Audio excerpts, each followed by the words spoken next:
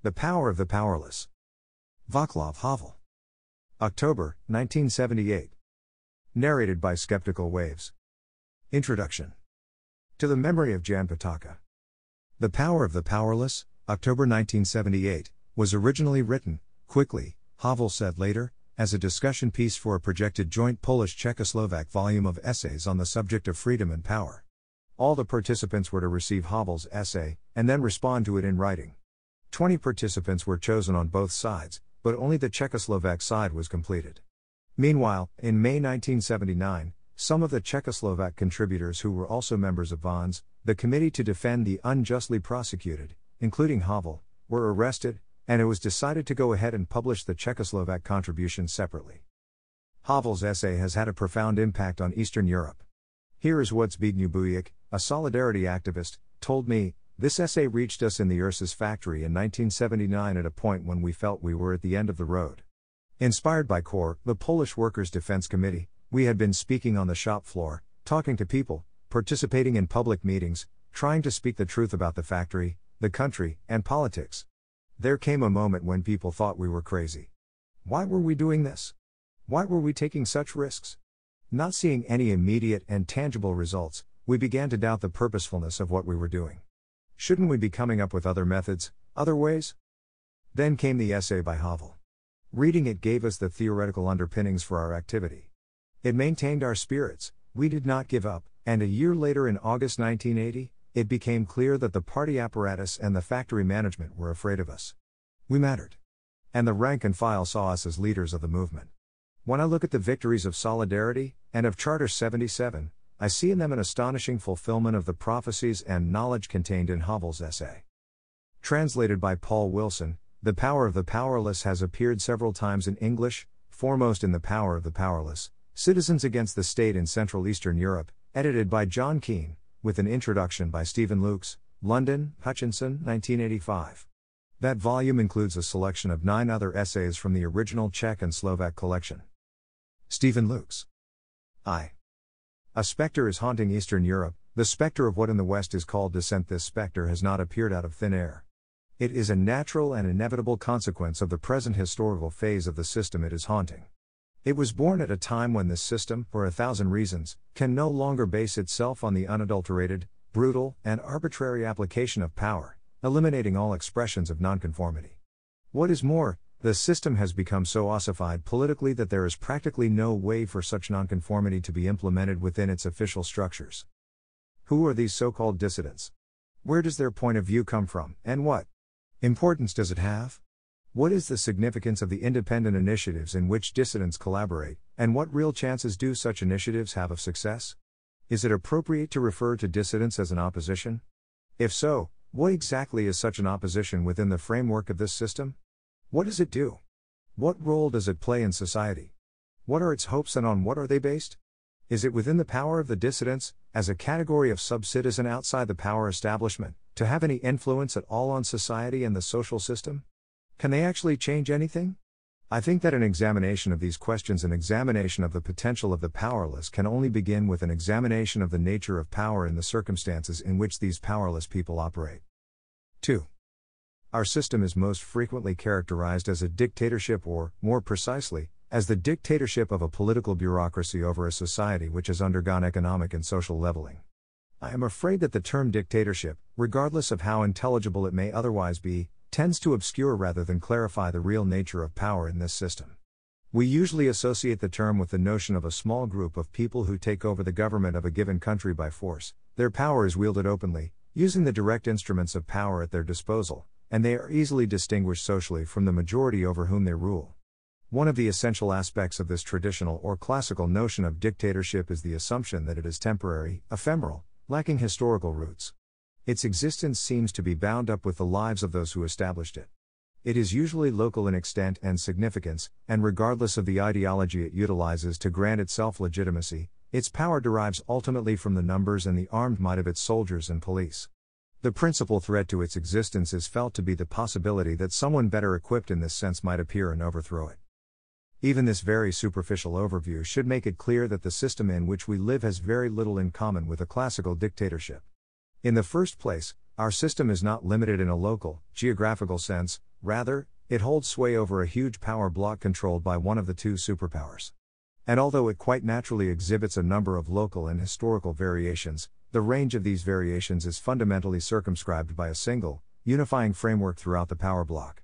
Not only is the dictatorship everywhere based on the same principles and structured in the same way, that is, in the way evolved by the ruling superpower, but each country has been completely penetrated by a network of manipulatory instruments controlled by the superpower center and totally subordinated to its interests. In the stalemated world of nuclear parity, of course, that circumstance endows the system with an unprecedented degree of external stability compared with classical dictatorships. Many local crises which, in an isolated state, would lead to a change in the system, can be resolved through direct intervention by the armed forces of the rest of the bloc. In the second place, if a feature of classical dictatorships is their lack of historical roots, frequently they appear to be no more than historical freaks, the fortuitous consequence of fortuitous social processes or of human and mob tendencies. The same cannot be said so facilely about our system.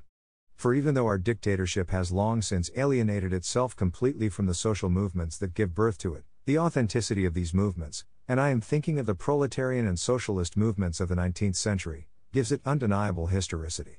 These origins provided a solid foundation of sorts on which it could build until it became the utterly new social and political reality it is today, which has become so inextricably a part of the structure of the modern world.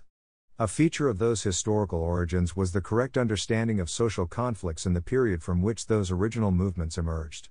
The fact that at the very core of this correct understanding there was a genetic disposition toward the monstrous alienation characteristic of its subsequent development is not essential here. And in any case, this element also grew organically from the climate of that time and therefore can be said to have its origin there as well. One legacy of that original correct understanding is a third peculiarity that makes our systems different from other modern dictatorships: it commands an incomparably more precise, logically structured, generally comprehensible and, in essence, extremely flexible ideology that, in its elaborateness and completeness, is almost as secularized religion. It affords a ready answer to any question whatsoever. It can scarcely be accepted only in part, and accepting it has profound implications for human life. In an era when metaphysical and existential certainties are in a state of crisis, when people are being uprooted and alienated and are losing their sense of what this world means, this ideology inevitably has a certain hypnotic charm. To wandering humankind it offers an immediately available home. All one has to do is accept it, and suddenly everything becomes clear once more, life takes on new meaning, and all mysteries, unanswered questions, anxiety, and loneliness vanish.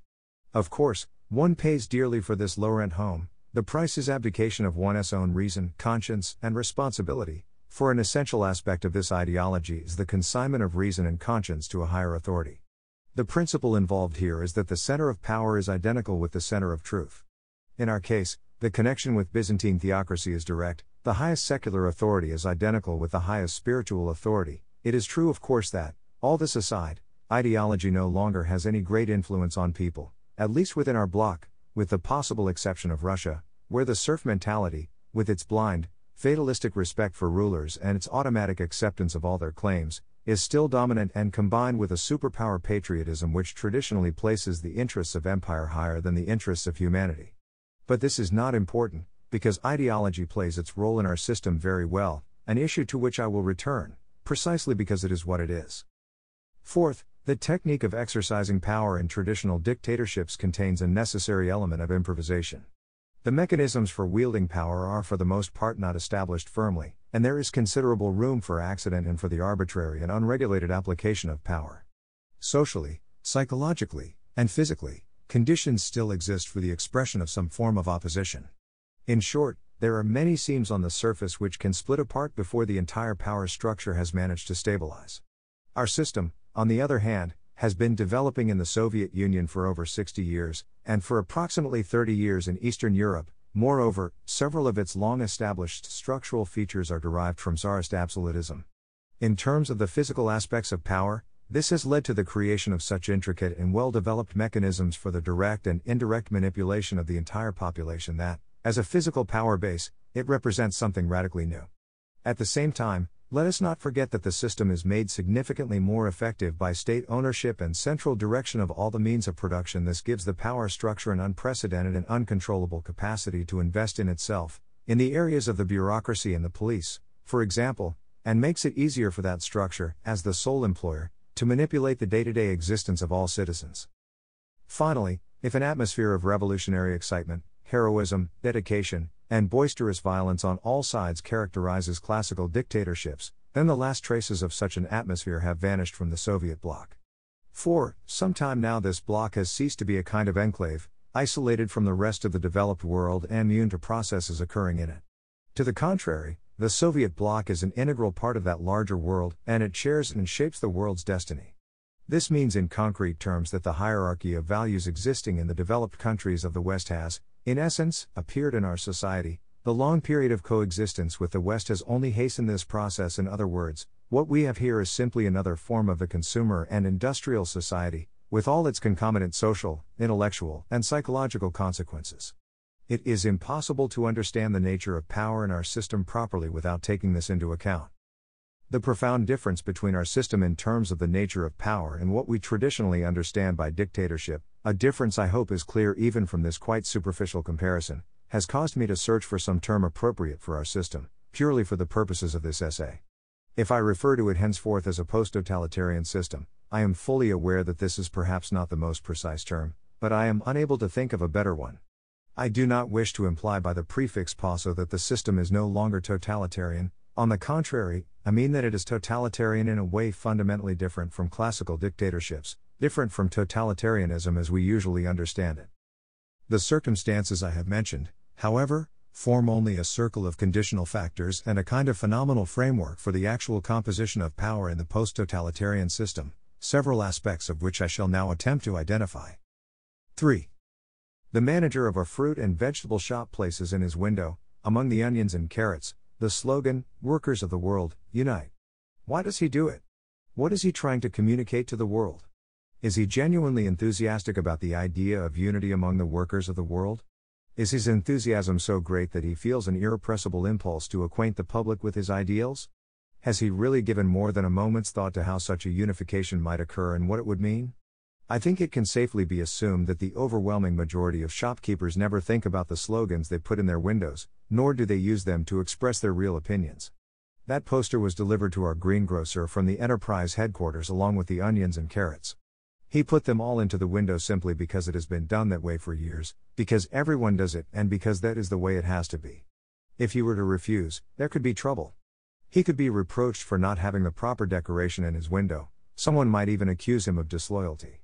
He does it because these things must be done if one is to get along in life. It is one of the thousands of details that guarantee him a relatively tranquil life in harmony with society, as they say. Obviously, the greengrocer is indifferent to the semantic content of the slogan on exhibit. He does not put the slogan in his window from any personal desire to acquaint the public with the ideal it expresses. This, of course, does not mean that his action has no motive or significance at all, or that the slogan communicates nothing to anyone. The slogan is really a sign, and as such it contains a subliminal but very definite message. Verbally, it might be expressed this way: I, the greengrocer's I, live here and I know what I must do. I behave in the manner expected of me. I can be depended upon and am beyond reproach. I am obedient and therefore I have the right to be left in peace. This message, of course, has an addressee. It is directed above, to the greengrocer's superior, and at the same time it is a shield that protects the greengrocer from potential informers. The slogan's real meaning, therefore, is rooted firmly in the greengrocer's existence. It reflects his vital interests. But what are those vital interests? Let us take note, if the greengrocer had been instructed to display the slogan "I am afraid and therefore unquestioningly obedient," he would not be nearly as indifferent to its semantics, even though this statement would reflect the truth.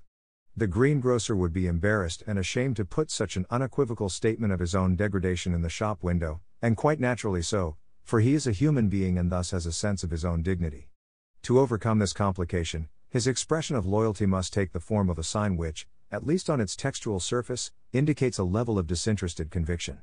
It must allow the greengrocer to say, "What's wrong with the workers of the world uniting?"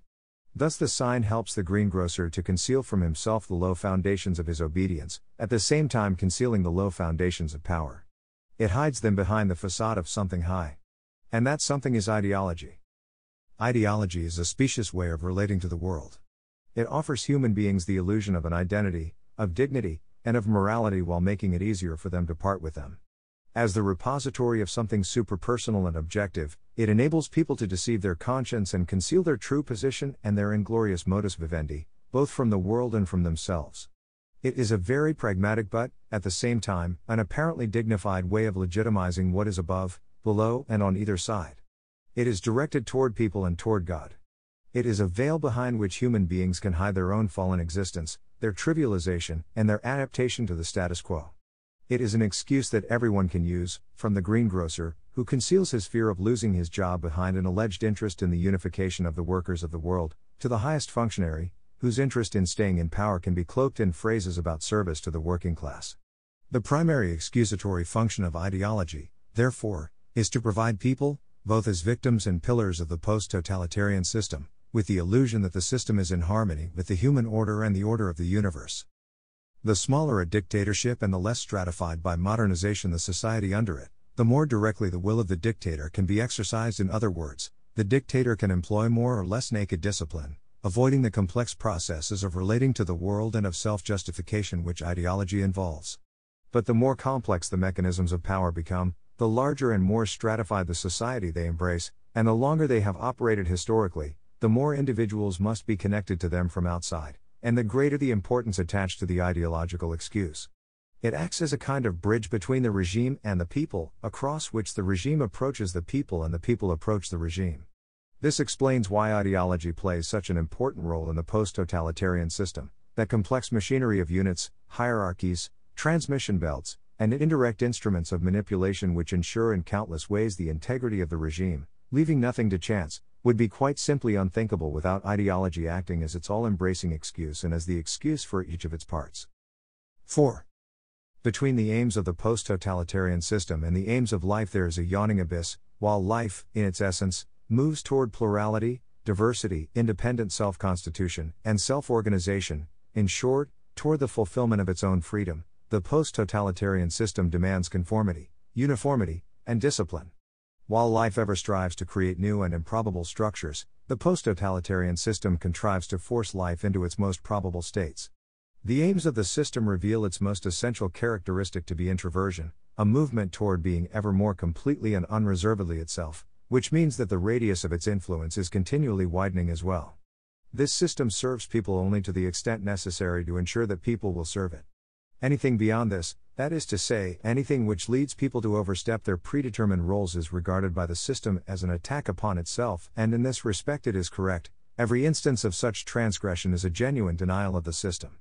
It can be said, therefore, that the inner aim of the post-totalitarian system is not mere preservation of power in the hands of a ruling clique, as appears to be the case at first sight. Rather, the social phenomenon of self-preservation is subordinated to something higher, to a kind of blind automatism which drives the system. No matter what position individuals hold in the hierarchy of power, they are not considered by the system to be worth anything in themselves, but only as things intended to fuel and serve this automatism. For this reason, an individual's desire for power is admissible only in so far as its direction coincides with the direction of the automatism of the system. Ideology, in creating a bridge of excuses between the system and the individual, spans the abyss between the aims of the system and the aims of life. It pretends that the requirements of the system derive from the requirements of life. It is a world of appearances trying to pass for reality. The post-totalitarian system touches people at every step, but it does so with its ideological gloves on.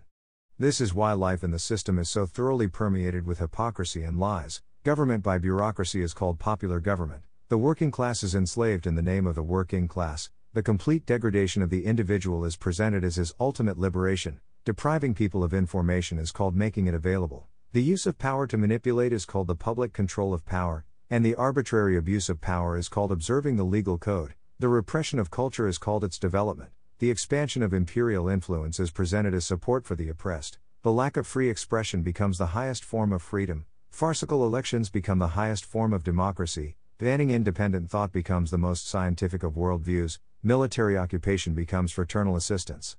Because the regime is captive to its own lies, it must falsify everything. It falsifies the past.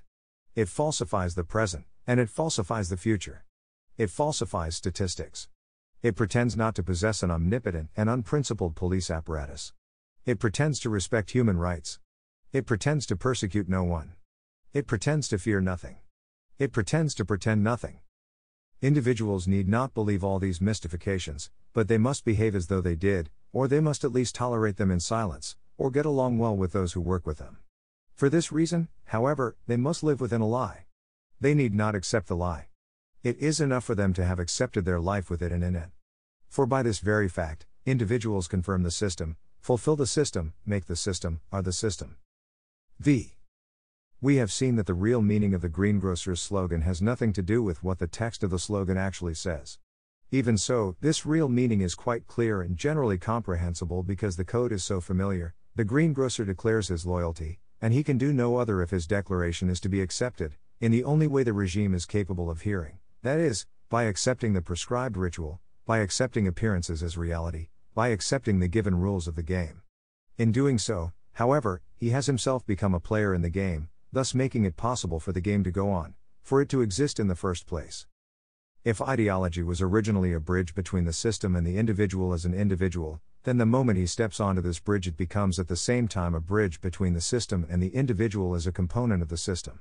That is, if ideology originally facilitated, by acting outwardly, the constitution of power by serving as a psychological excuse, then from the moment that excuse is accepted, it constitutes power inwardly, becoming an active component of that power.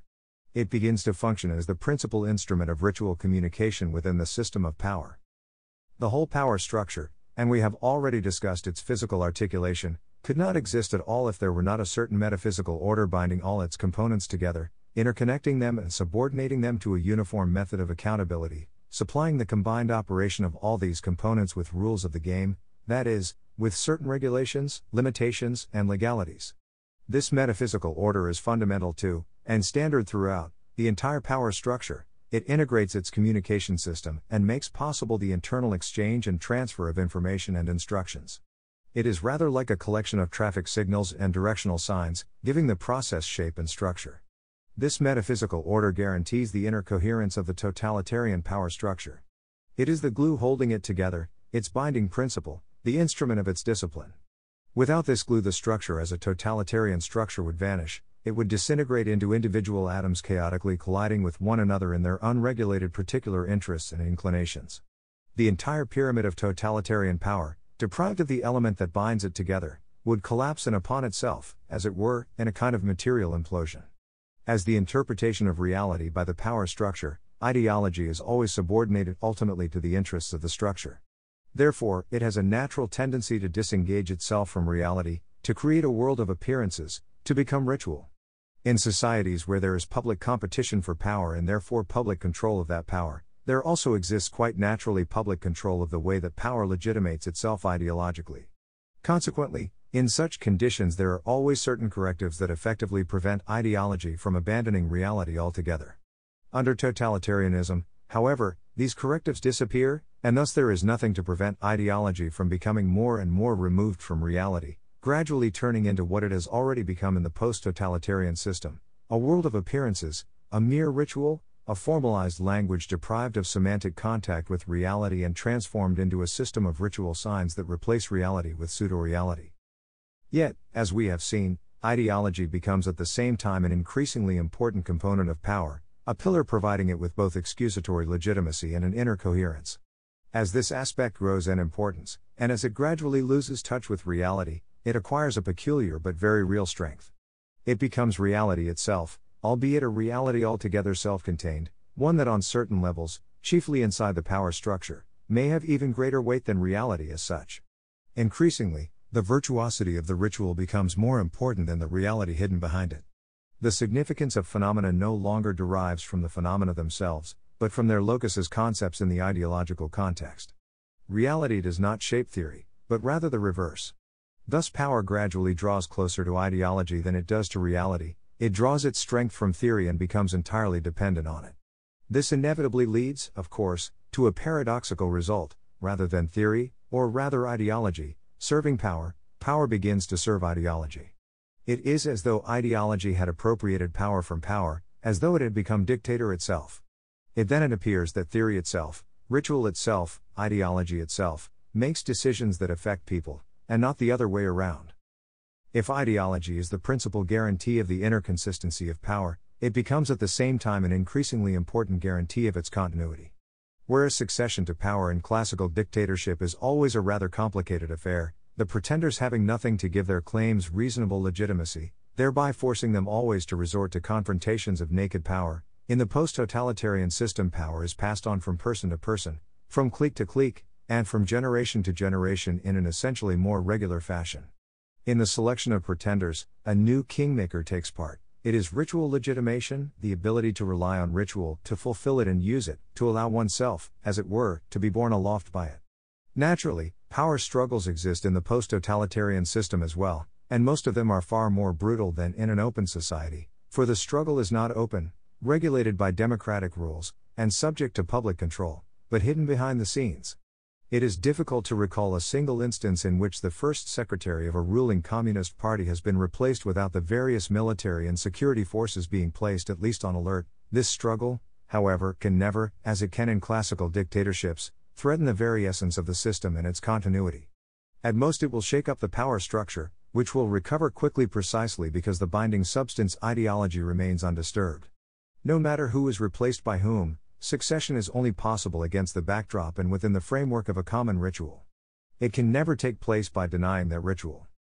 Because of this dictatorship of the ritual, however, power becomes clearly anonymous. Individuals are almost dissolved in the ritual. They allow themselves to be swept along by it, and frequently it seems as though ritual alone carries people from obscurity into the light of power. Is it not characteristic of the post-totalitarian system that, on all levels of the power hierarchy, individuals are increasingly being pushed aside by faceless people, puppets, those uniformed flunkies of the rituals and routines of power? The automatic operation of a power structure thus dehumanized and made anonymous is a feature of the fundamental automatism of this system. It would seem that it is precisely the diktats of this automatism which select people lacking individual will for the power structure, that it is precisely the diktat of the empty phrase which summons to power people who use empty phrases as the best guarantee that the automatism of the post-totalitarian system will continue. Western Sovietologists often exaggerate the role of individuals in the post-totalitarian system and overlook the fact that the ruling figures, despite the immense power they possess through the centralized structure of power, are often no more than blind executors of the system's own internal laws they themselves never can, and never do, reflect upon.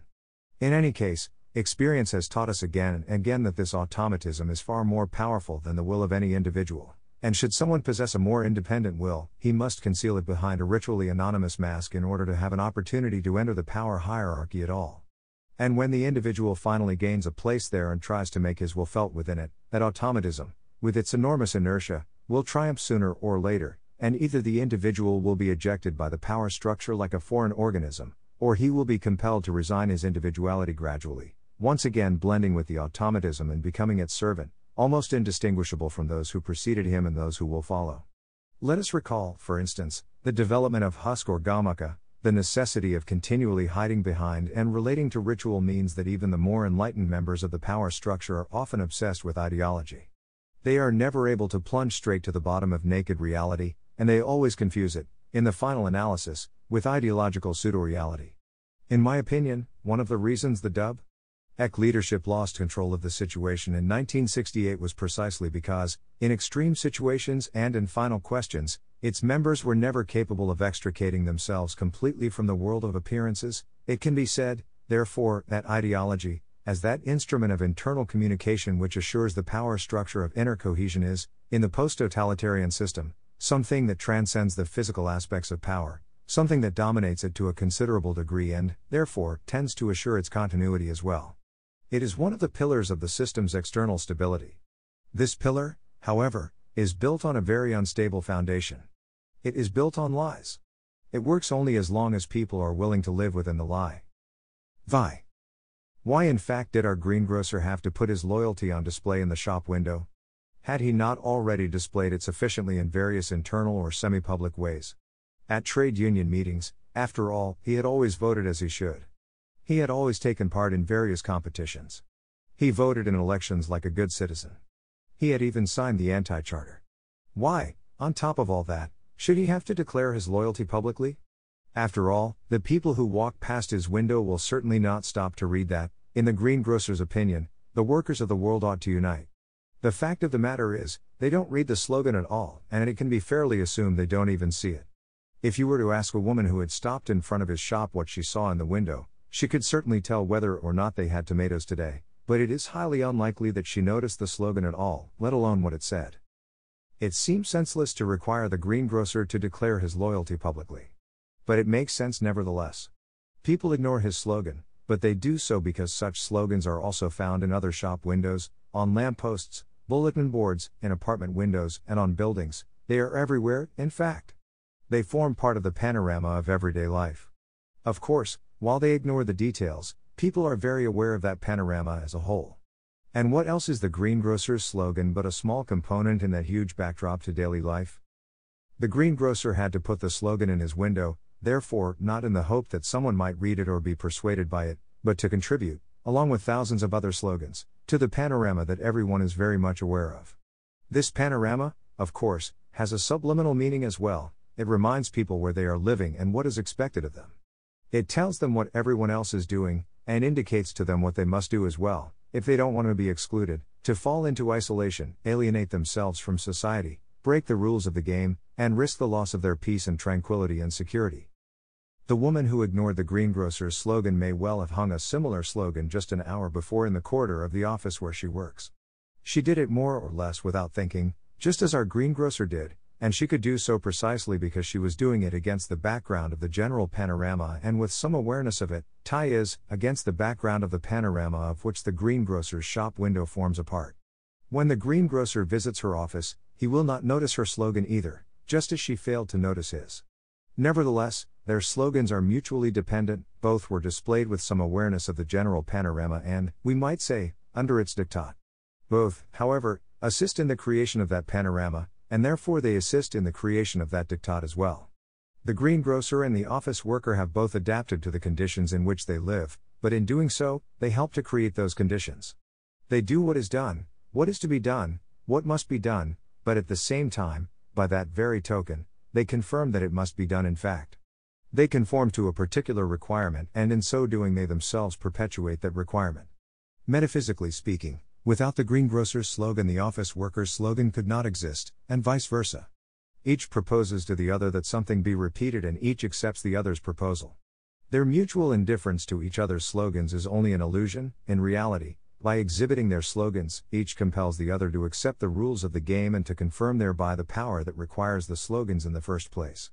Quite simply, each helps the other to be obedient. Both are objects in a system of control, but at the same time they are its subjects as well. They are both victims of the system and its instruments. If an entire district town is plastered with slogans that no one reads, it is on the one hand a message from the district secretary to the regional secretary, but it is also something more, a small example of the principle of social auto-totality at work. Part of the essence of the post-totalitarian system is that it draws everyone into its sphere of power, not so they may realize themselves as human beings, but so they may surrender their human identity in favor of the identity of the system. That is, so they may become agents of the system's general automatism and servants of its self-determined goals, so they may participate in the common responsibility for it, so they may be pulled into and ensnared by it, like Faust by Mephistopheles. More than this, so they may create through their involvement a general norm and, thus, bring pressure to bear on their fellow citizens. And further, so they may learn to be comfortable with their involvement, to identify with it as though it were something natural and inevitable and, ultimately, so they may, with no external urging, come to treat any non-involvement as an abnormality, as arrogance, as an attack on themselves, as a form of dropping out of society. By pulling everyone into its power structure, the post-totalitarian system makes everyone an instrument of a mutual totality, the auto-totality of society. Everyone, however, is in fact involved and enslaved, not only the greengrocers but also the prime ministers. Differing positions in the hierarchy merely establish differing degrees of involvement. The greengrocer is involved only to a minor extent, but he also has very little power. The Prime Minister, naturally, has greater power, but in return he is far more deeply involved. Both, however, are unfree, each merely in a somewhat different way. The real accomplice in this involvement, therefore, is not another person, but the system itself. Position in the power hierarchy determines the degree of responsibility and guilt, but it gives no one unlimited responsibility and guilt, nor does it completely absolve anyone. Thus, the conflict between the aims of life and the aims of the system is not a conflict between two socially defined and separate communities, and only a very generalized view, and even that only approximative, permits us to divide society into the rulers and the ruled. Here, by the way, is one of the most important differences between the post-totalitarian system and classical dictatorships, in which this line of conflict can still be drawn according to social class. In the post-totalitarian system, this line runs de facto through each person, for everyone in his own way is both a victim and a supporter of the system.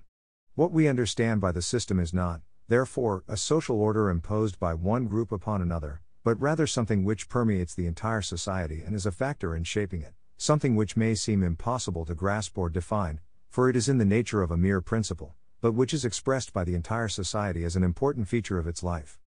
The fact that human beings have created, and daily create, this self-directed system through which they divest themselves of their innermost identity is not therefore the result of some incomprehensible misunderstanding of history. Nor is it history somehow gone off its rails. Neither is it the product of some diabolical higher will which has decided, for reasons unknown, to torment a portion of humanity in this way. It can happen and did happen only because there is obviously in modern humanity a certain tendency toward the creation, or at least the toleration, of such a system. There is obviously something in human beings which responds to this system, something they reflect and accommodate, something within them which paralyzes every effort of their better selves to revolt. Human beings are compelled to live within a lie, but they can be compelled to do so only because they are in fact capable of living in this way. Therefore, not only does the system alienate humanity, but at the same time alienated humanity supports this system as its own involuntary masterplan, as a degenerate image of its own degeneration, as a record of people's own failure as individuals. The essential aims of life are present naturally in every person. In everyone there is some longing for humanity's rightful dignity, for moral integrity, for free expression of being and a sense of transcendence over the world of existence. Yet, at the same time, each person is capable, to a greater or lesser degree, of coming to terms with living within the lie. Each person somehow succumbs to a profane trivialization of his inherent humanity, and to utilitarianism. In everyone there is some willingness to merge with the anonymous crowd and to flow comfortably along with it down the river of pseudolife. This is much more than a simple conflict between two identities. It is something far worse, it is a challenge to the very notion of identity itself. In highly simplified terms, it could be said that the post-totalitarian system has been built on foundations laid by the historical encounter between dictatorship and the consumer society. Is it not true that the far-reaching adaptability to living a lie and the effortless spread of social auto-totality have some connection with the general unwillingness of consumption-oriented people to sacrifice some material certainties for the sake of their own spiritual and moral integrity? With their willingness to surrender higher values when faced with the trivializing temptations of modern civilization? With their vulnerability to the attractions of mass indifference? And in the end, is not the grayness and the emptiness of life in the post-totalitarian system only an inflated caricature of modern life in general? And do we not in fact stand, although in the external measures of civilization, we are far behind, as a kind of warning to the West, revealing to its own latent tendencies? 7. Let us now imagine that one day something in our greengrocer snaps and he stops putting up the slogans merely to ingratiate himself. He stops voting in elections he knows are a farce. He begins to say what he really thinks at political meetings.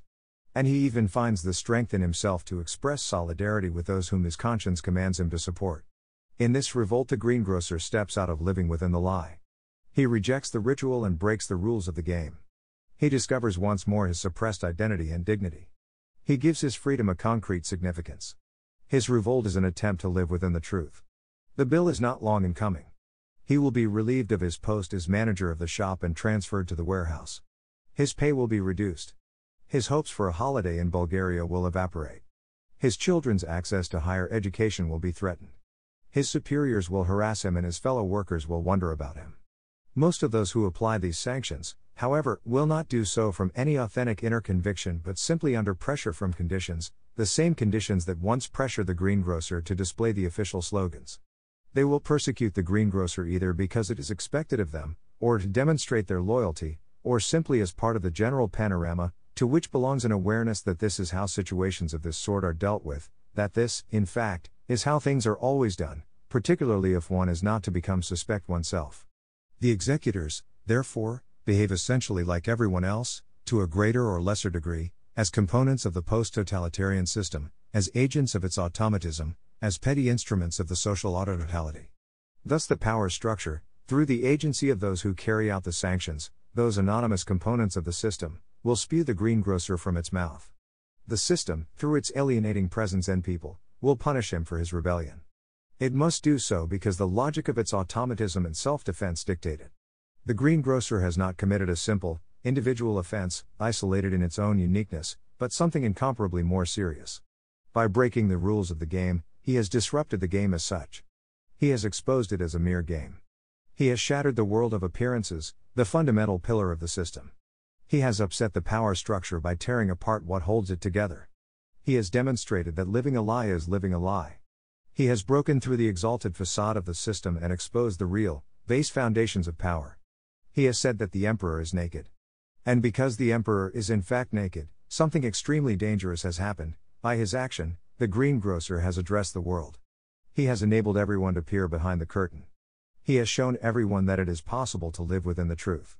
Living within the lie can constitute the system only if it is universal. The principle must embrace and permeate everything. There are no terms whatsoever on which it can coexist with living within the truth, and therefore everyone who steps out of line denies it in principle and threatens it in its entirety. This is understandable. As long as appearance is not confronted with reality, it does not seem to be appearance. As long as living a lie is not confronted with living the truth, the perspective needed to expose its mendacity is lacking. As soon as the alternative appears, however, it threatens the very existence of appearance and living a lie in terms of what they are, both their essence and their all-inclusiveness. And at the same time, it is utterly unimportant how large a space this alternative occupies. Its power does not consist in its physical attributes but in the light it casts on those pillars of the system and on its unstable foundations. After all, the greengrocer was a threat to the system not because of any physical or actual power he had, but because his action went beyond itself, because it illuminated its surroundings and, of course, because of the incalculable consequences of that illumination. In the post-totalitarian system, therefore, living within the truth has more than a mere existential dimension, returning humanity to its inherent nature, or a noetic dimension, revealing reality as it is, or a moral dimension, setting an example for others. It also has an unambiguous political dimension. If the main pillar of the system is living a lie, then it is not surprising that the fundamental threat to it is living the truth. This is why it must be suppressed more severely than anything else. In the post-totalitarian system, truth in the widest sense of the word has a very special import, one unknown in other contexts. In this system, truth plays a far greater, and, above all, a far different, role as a factor of power, or as an outright political force. How does the power of truth operate? How does truth as a factor of power work? How can its power, as power, be realized? 8. Individuals can be alienated from themselves only because there is something in them to alienate. The terrain of this violation is their authentic existence. Living the truth is thus woven directly into the texture of living a lie. It is the repressed alternative, the authentic aim to which living a lie is an inauthentic response. Only against this background does living a lie make any sense. It exists because of that background. In its excusatory, chimerical rootedness in the human order, it is a response to nothing other than the human predisposition to truth. Under the orderly surface of the life of lies, therefore, there slumbers the hidden sphere of life in its real aims, of its hidden openness to truth. The singular, explosive, incalculable political power of living within the truth resides in the fact that living openly within the truth has an ally, invisible to be sure, but omnipresent, this hidden sphere. It is from this sphere that life lived openly in the truth grows, it is to this sphere that it speaks, and in it that it finds understanding. This is where the potential for communication exists. But this place is hidden and therefore, from the perspective of power, very dangerous. The complex ferment that takes place within it goes on in semi-darkness, and by the time it finally surfaces into the light of day as an assortment of shocking surprises to the system, it is usually too late to cover them up in the usual fashion. Thus they create a situation in which the regime is confounded, invariably causing panic and driving it to react in inappropriate ways. It seems that the primary breeding ground for what might, in the widest possible sense of the word, be understood as an opposition in the post-totalitarian system is living within the truth. The confrontation between these opposition forces and the powers that be, of course, will obviously take a form essentially different from that typical of an open society or a classical dictatorship. Initially, this confrontation does not take place on the level of real, institutionalized, quantifiable power which relies on the various instruments of power, but on a different level altogether, the level of human consciousness and conscience, the existential level. The effective range of this special power cannot be measured in terms of disciples, voters, or soldiers, because it lies spread out in the fifth column of social consciousness, in the hidden aims of life, in human beings' repressed longing for dignity and fundamental rights, for the realization of their real social and political interests. Its power, therefore, does not reside in the strength of definable political or social groups, but chiefly in the strength of a potential, which is hidden throughout the whole of society, including the official power structures of that society. Therefore this power does not rely on soldiers of its own, but on the soldiers of the enemy, as it were, that is to say, on everyone who is living within the lie and who may be struck at any moment, in theory, at least, by the force of truth, or who, out of an instinctive desire to protect their position, may at least adapt to that force. It is a bacteriological weapon, so to speak, utilized when conditions are ripe by a single civilian to disarm an entire division. This power does not participate in any direct struggle for power, rather, it makes its influence felt in the obscure arena of being itself. The hidden movements it gives rise to there, however, can issue forth, when, where, under what circumstances, and to what extent are difficult to predict, in something visible, a real political act or event, a social movement, a sudden explosion of civil unrest, a sharp conflict inside an apparently monolithic power structure, or simply an irrepressible transformation in the social and intellectual climate. And since all genuine problems and matters of critical importance are hidden beneath a thick crust of lies, it is never quite clear when the proverbial last straw will fall, or what that straw will be. This, too, is why the regime prosecutes, almost as a reflex action preventively, even the most modest attempts to live within the truth. Why was Solzhenitsyn driven out of his own country? Certainly not because he represented a unit of real power, that is, not because any of the regime's representatives felt he might unseat them and take their place in government. Solzhenitsyn's expulsion was something else, a desperate attempt to plug up the dreadful wellspring of truth, a truth which might cause incalculable transformations in social consciousness, which in turn might one day produce political debacles unpredictable in their consequences. And so the post-totalitarian system behaved in a characteristic way, it defended the integrity of the world of appearances in order to defend itself. For the crust presented by the life of lies is made of strange stuff. As long as it seals off hermetically the entire society, it appears to be made of stone. But the moment someone breaks through in one place, when one person cries out, "The emperor is naked," when a single person breaks the rules of the game, thus exposing it as a game, everything suddenly appears in another light and the whole crust seems then to be made of a tissue on the point of tearing and disintegrating uncontrollably. When I speak of living within the truth, I naturally do not have in mind only products of conceptual thought, such as a protest or a letter written by a group of intellectuals. It can be any means by which a person or a group revolts against manipulation, anything from a letter by intellectuals to a workers' strike, from a rock concert to a student demonstration, from refusing to vote in the farcical elections to making an open speech at some official congress, or even a hunger strike, for instance.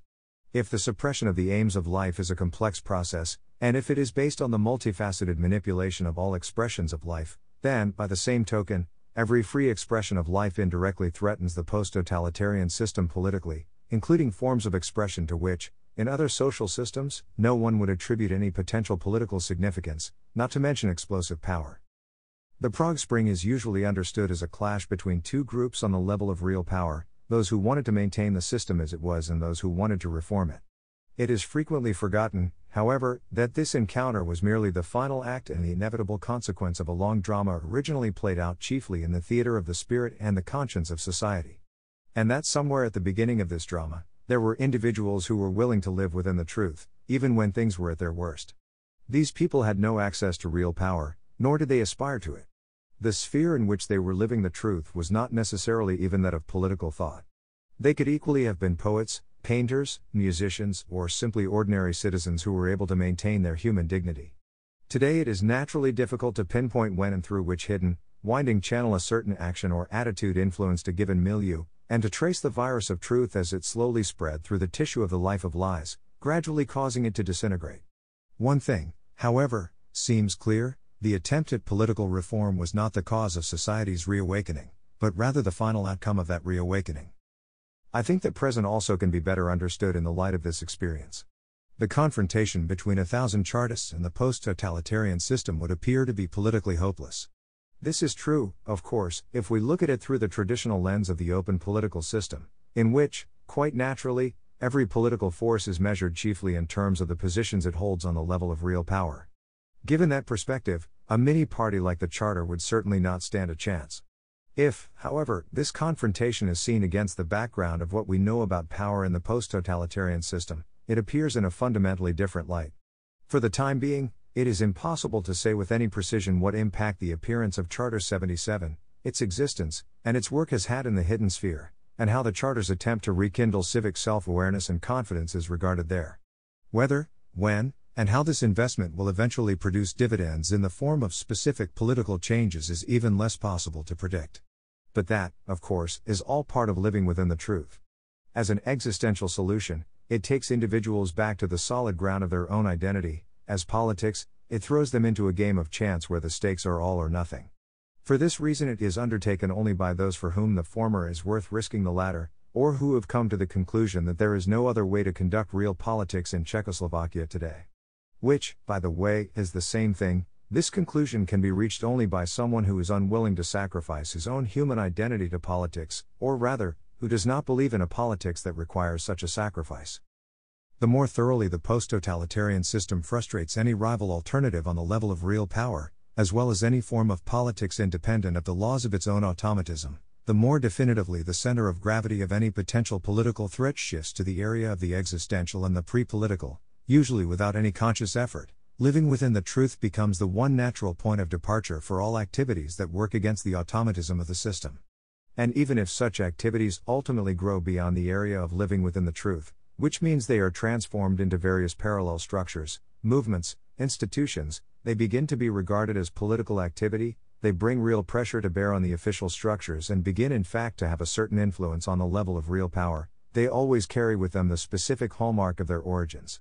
Therefore it seems to me that not even the so-called dissident movements can be properly understood without constantly bearing in mind this special background from which they emerge. 9. The profound crisis of human identity brought on by living within a lie, a crisis which in turn makes such a life possible, certainly possesses a moral dimension as well. It appears, among other things, as a deep moral crisis in society. A person who has been seduced by the consumer value system, whose identity is dissolved in an amalgam of the accoutrements of mass civilization, and who has no roots in the order of being, no sense of responsibility for anything higher than his own personal survival, is a demoralized person. The system depends on this demoralization, deepens it, is in fact a projection of it into society. Living within the truth, as humanity's revolt against an enforced position, is, on the contrary, an attempt to regain control over one's own sense of responsibility. In other words, it is clearly a moral act, not only because one must pay so dearly for it, but principally because it is not self-serving. The risk may bring rewards in the form of a general amelioration in the situation, or it may not. In this regard, as I stated previously, it is an all-or-nothing gamble, and it is difficult to imagine a reasonable person embarking on such a course merely because he reckons that sacrifice today will bring rewards tomorrow, be it only in the form of general gratitude. By the way, the representatives of power invariably come to terms with those who live within the truth by persistently ascribing utilitarian motivations to them, a lust for power or fame or wealth, and thus they try, at least, to implicate them in their own world, the world of general demoralization. If living within the truth in the post-totalitarian system becomes the chief breeding ground for independent, alternative political ideas, then all considerations about the nature and future prospects of these ideas must necessarily reflect this moral dimension as a political phenomenon. And if the revolutionary Marxist belief about morality as a product of the superstructure inhibits any of our friends from realizing the full significance of this dimension and, in one way or another, from including it in their view of the world, it is to their own detriment. An anxious fidelity to the postulates of that worldview prevents them from properly understanding the mechanisms of their own political influence, thus paradoxically making them precisely what they, as Marxists, so often suspect others of being, victims of false consciousness. The very special political significance of morality in the post-totalitarian system is a phenomenon that is at the very least unusual in modern political history, a phenomenon that might well have, as I shall soon attempt to show, far-reaching consequences. Undeniably, the most important political event in Czechoslovakia after the advent of the Husk leadership in 1968 was the appearance of Charter 77. The spiritual and intellectual climate surrounding its appearance, however, was not the product of any immediate political event. That climate was created by the trial of some young musicians associated with a rock group called the Plastic People of the Universe. Their trial was not a confrontation of two differing political forces or conceptions, but two differing conceptions of life. On the one hand, there was the sterile puritanism of the post-totalitarian establishment and, on the other hand, unknown young people who wanted no more than to be able to live within the truth, to play the music they enjoyed, to sing songs that were relevant to their lives, and to live freely in dignity and partnership. These people had no past history of political activity. They were not highly motivated members of the opposition with political ambitions, nor were they former politicians expelled from the power structures. They had been given every opportunity to adapt to the status quo, to accept the principles of living within a lie and thus to enjoy life undisturbed by the authorities. Yet they decided on a different course. Despite this, or perhaps precisely because of it, their case had a very special impact on everyone who had not yet given up hope. Moreover, when the trial took place, a new mood had begun to surface after the years of waiting, of apathy and of skepticism toward various forms of resistance. People were tired of being tired, they were fed up with the stagnation, the inactivity, barely hanging on in the hope that things might improve after all. In some ways the trial was the final straw. Many groups of differing tendencies which until then had remained isolated from each other, reluctant to cooperate, or which were committed to forms of action that made cooperation difficult, were suddenly struck with the powerful realization that freedom is indivisible. Everyone understood that an attack on the Czech musical underground was an attack on a most elementary and important thing, something that in fact bound everyone together. It was an attack on the very notion of living within the truth, on the real aims of life. The freedom to play rock music was understood as a human freedom and thus as essentially the same as the freedom to engage in philosophical and political reflection, the freedom to write, the freedom to express and defend the various social and political interests of society. People were inspired to feel a genuine sense of solidarity with the young musicians, and they came to realize that not standing up for the freedom of others, regardless of how remote their means of creativity or their attitude to life, meant surrendering one's own freedom. There is no freedom without equality before the law, and there is no equality before the law without freedom. Charter 77 has given this ancient notion a new and characteristic dimension, which has immensely important implications for modern Czech history. Václav Havel, the author of the book 68, in a brilliant analysis, calls the principle of exclusion, lies at the root of all our present-day moral and political misery. This principle was born at the end of the Second World War in that strange collusion of Democrats and Communists and was subsequently developed further and further, right to the bitter end. For the first time in decades this principle has been overcome. By Charter 77, all those united in the Charter have, for the first time, become equal partners. Charter 77 is not merely a coalition of communists and non-communists, that would be nothing historically new and, from the moral and political point of view, nothing revolutionary, but it is a community that is a priori open to anyone, and no one in it is a priori assigned an inferior position. This was the climate, then, in which Charter 77 was created. Who could have foreseen that the prosecution of one or two obscure rock groups would have such far-reaching consequences? I think that the origins of Charter 77 illustrate very well what I have already suggested above, that in the post-totalitarian system, the real background to the movements that gradually assume political significance does not usually consist of overtly political events or confrontations between different forces or concepts that are openly political. These movements for the most part originate elsewhere, in the far broader area of the pre-political, where living within a lie confronts living within the truth, that is, where the demands of the post-totalitarian system conflict with the real aims of life. These real aims can naturally assume a great many forms. Sometimes they appear as the basic material or social interests of a group or an individual, at other times, they may appear as certain intellectual and spiritual interests, at still other times, they may be the most fundamental of existential demands, such as the simple longing of people to live their own lives in dignity. Such a conflict acquires a political character, then, not because of the elementary political nature of the aims demanding to be heard but simply because, given the complex system of manipulation on which the post-totalitarian system is founded and on which it is also dependent, every free human act or expression, every attempt to live within the truth, must necessarily appear as a threat to the system and, thus, as something which is political par excellence. Any eventual political articulation of the movements that grow out of this pre-political hinterland is secondary.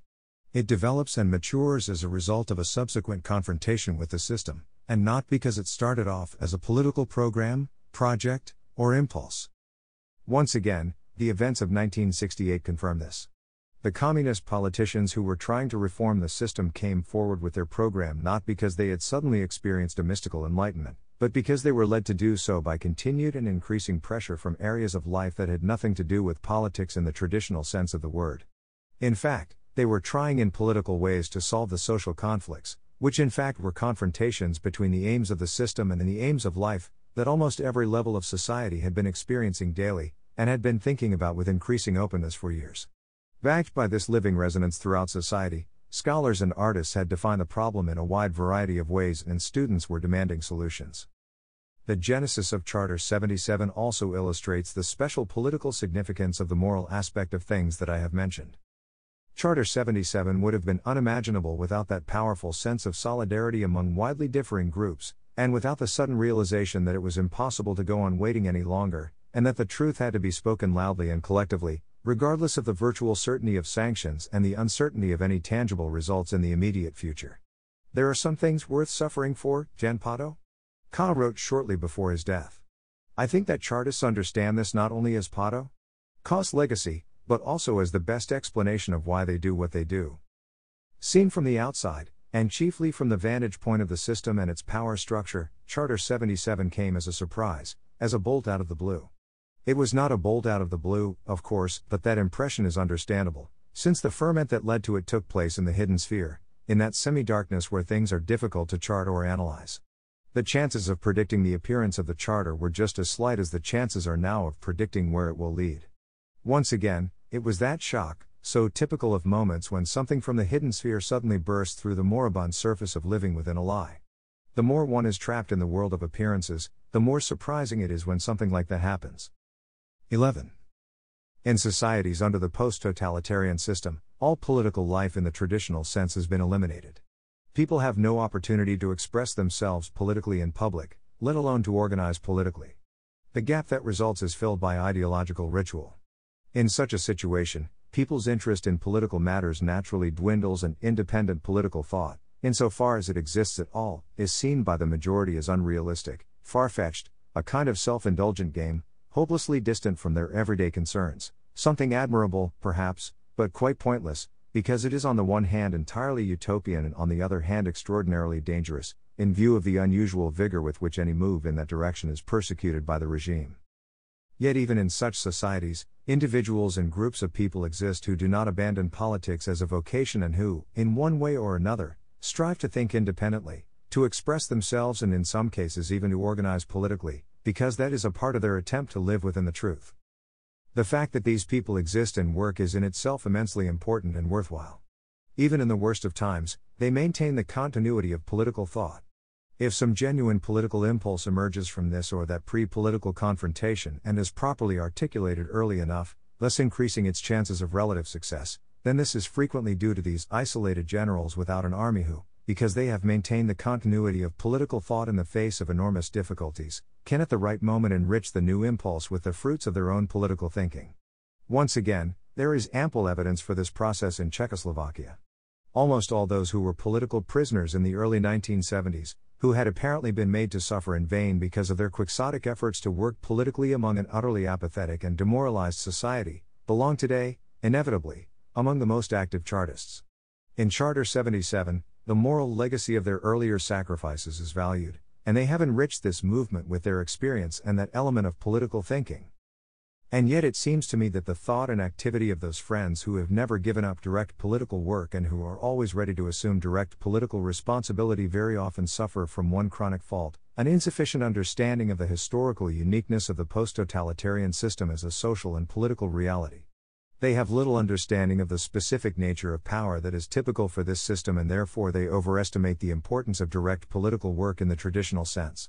Moreover, they fail to appreciate the political significance of those pre-political events and processes that provide the living humus from which genuine political change usually springs. As political actors, or, rather, as people with political ambitions, they frequently try to pick up where natural political life left off.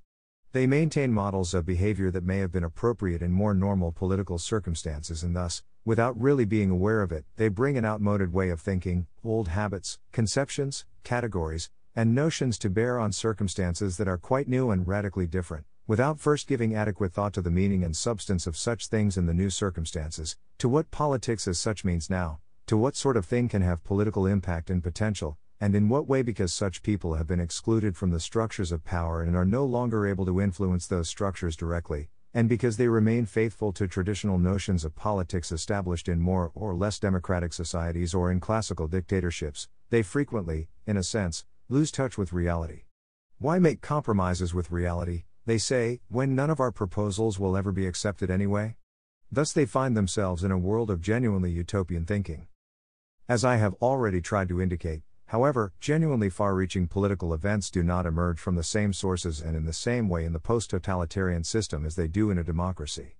And if a large portion of the public is indifferent to, even skeptical of, alternative political models and programs and the private establishment of opposition political parties, this is not merely because there is a general feeling of apathy toward public affairs and a loss of that sense of higher responsibility. In other words, it is not just a consequence of the general demoralization. There is also a bit of healthy social instinct at work in this attitude. It is as if people sensed intuitively that nothing is what it seems any longer, as the saying goes, and that from now on, therefore, things must be done entirely differently as well. If some of the most important political impulses in Soviet bloc countries in recent years have come initially, that is, before being felt on the level of actual power, from mathematicians, philosophers, physicians, writers, historians, ordinary workers, and so on more frequently than from politicians, and if the driving force behind the various dissident movements comes from so many people in non-political professions, this is not because these people are more clever than those who see themselves primarily as politicians. It is because those who are not politicians are also not so bound by traditional political thinking and political habits, and therefore, paradoxically, they are more aware of genuine political reality and more sensitive to what can and should be done under the circumstances. There is no way around it. No matter how beautiful an alternative political model can be, it can no longer speak to the hidden sphere, inspire people and society, call for real political ferment. The real sphere of potential politics in the post-totalitarian system is elsewhere, in the continuing and cruel tension between the complex demands of that system and the aims of life, that is, the elementary need of human beings to live, to a certain extent at least, in harmony with themselves, that is, to live in a bearable way, not to be humiliated by their superiors and officials, not to be continually watched by the police, to be able to express themselves freely, to find an outlet for their creativity, to enjoy legal security, and so on. Anything that touches this field concretely, anything that relates to this fundamental, omnipresent, and living tension, will inevitably speak to people. Abstract projects for an ideal political or economic order do not interest them to anything like the same extent, and rightly so, not only because everyone knows how little chance they have of succeeding, but also because today people feel that the less political policies are derived from a concrete and human here and now, and the more they fix their sights on an abstract someday, the more easily they can degenerate into new forms of human enslavement. People who live in the post-totalitarian system know only too well that the question of whether one or several political parties are in power, and how these parties define and label themselves, is of far less importance than the question of whether or not it is possible to live like a human being. To shed the burden of traditional political categories and habits and open oneself up fully to the world of human existence and then to draw political conclusions only after having analyzed it, this is not only politically more realistic but at the same time, from the point of view of an ideal state of affairs, politically more promising as well. A genuine, profound, and lasting change for the better, as I shall attempt to show, can no longer result from the victory, were such a victory possible, of any particular traditional political conception, which can ultimately be only external, that is, a structural or systemic conception. More than ever before, such a change will have to derive from human existence, from the fundamental reconstitution of the position of people in the world, their relationships to themselves and to each other, and to the universe. If a better economic and political model is to be created, then perhaps more than ever before it must derive from profound existential and moral changes in society. This is not something that can be designed and introduced like a new car. If it is to be more than just a new variation of the old degeneration, it must above all be an expression of life in the process of transforming itself. A better system will not automatically ensure a better life. In fact, the opposite is true. Only by creating a better life can a better system be developed. Once more I repeat that I am not underestimating the importance of political thought and conceptual political work. On the contrary, I think that genuine political thought and genuinely political work is precisely what we continually fail to achieve. If I say genuine, however, I have in mind the kind of thought and conceptual work that has freed itself of all the traditional political schemata that have been imported into our circumstances from a world that will never return, and whose return, even were it possible, would provide no permanent solution to the most important problems. The Second and Fourth Internationals, like many other political powers and organizations, may naturally provide significant political support for various efforts of ours, but neither of them can solve our problems for us. They operate in a different world and are a product of different circumstances.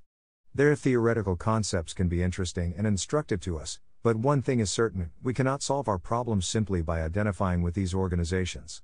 And the attempt in our country to place what we do in the context of some of the discussions that dominate political life in democratic societies often seems like sheer folly. For example, is it possible to talk seriously about whether we want to change the system or merely reform it? In the circumstances under which we live, this is a pseudo-problem, since for the time being there is simply no way we can accomplish either goal.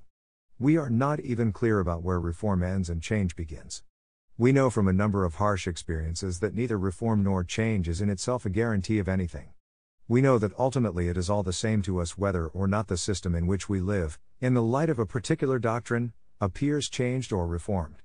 Our concern is whether we can live with dignity in such a system, whether it serves people rather than people serving it.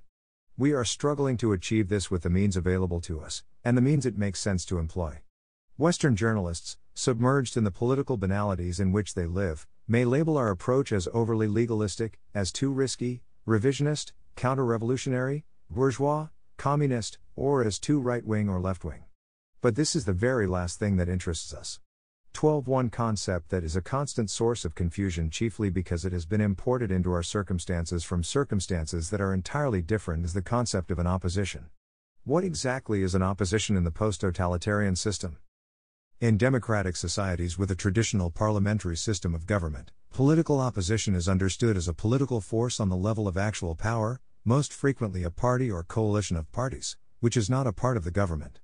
It offers an alternative political program, it has ambitions to govern, and it is recognized and respected by the government in power as a natural element in the political life of the country.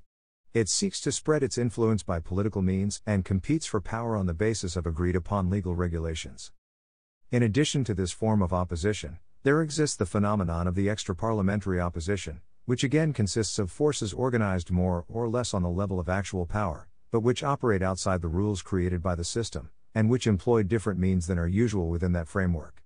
In classical dictatorships, the term opposition is understood to mean the political forces which have also come out with an alternative political program.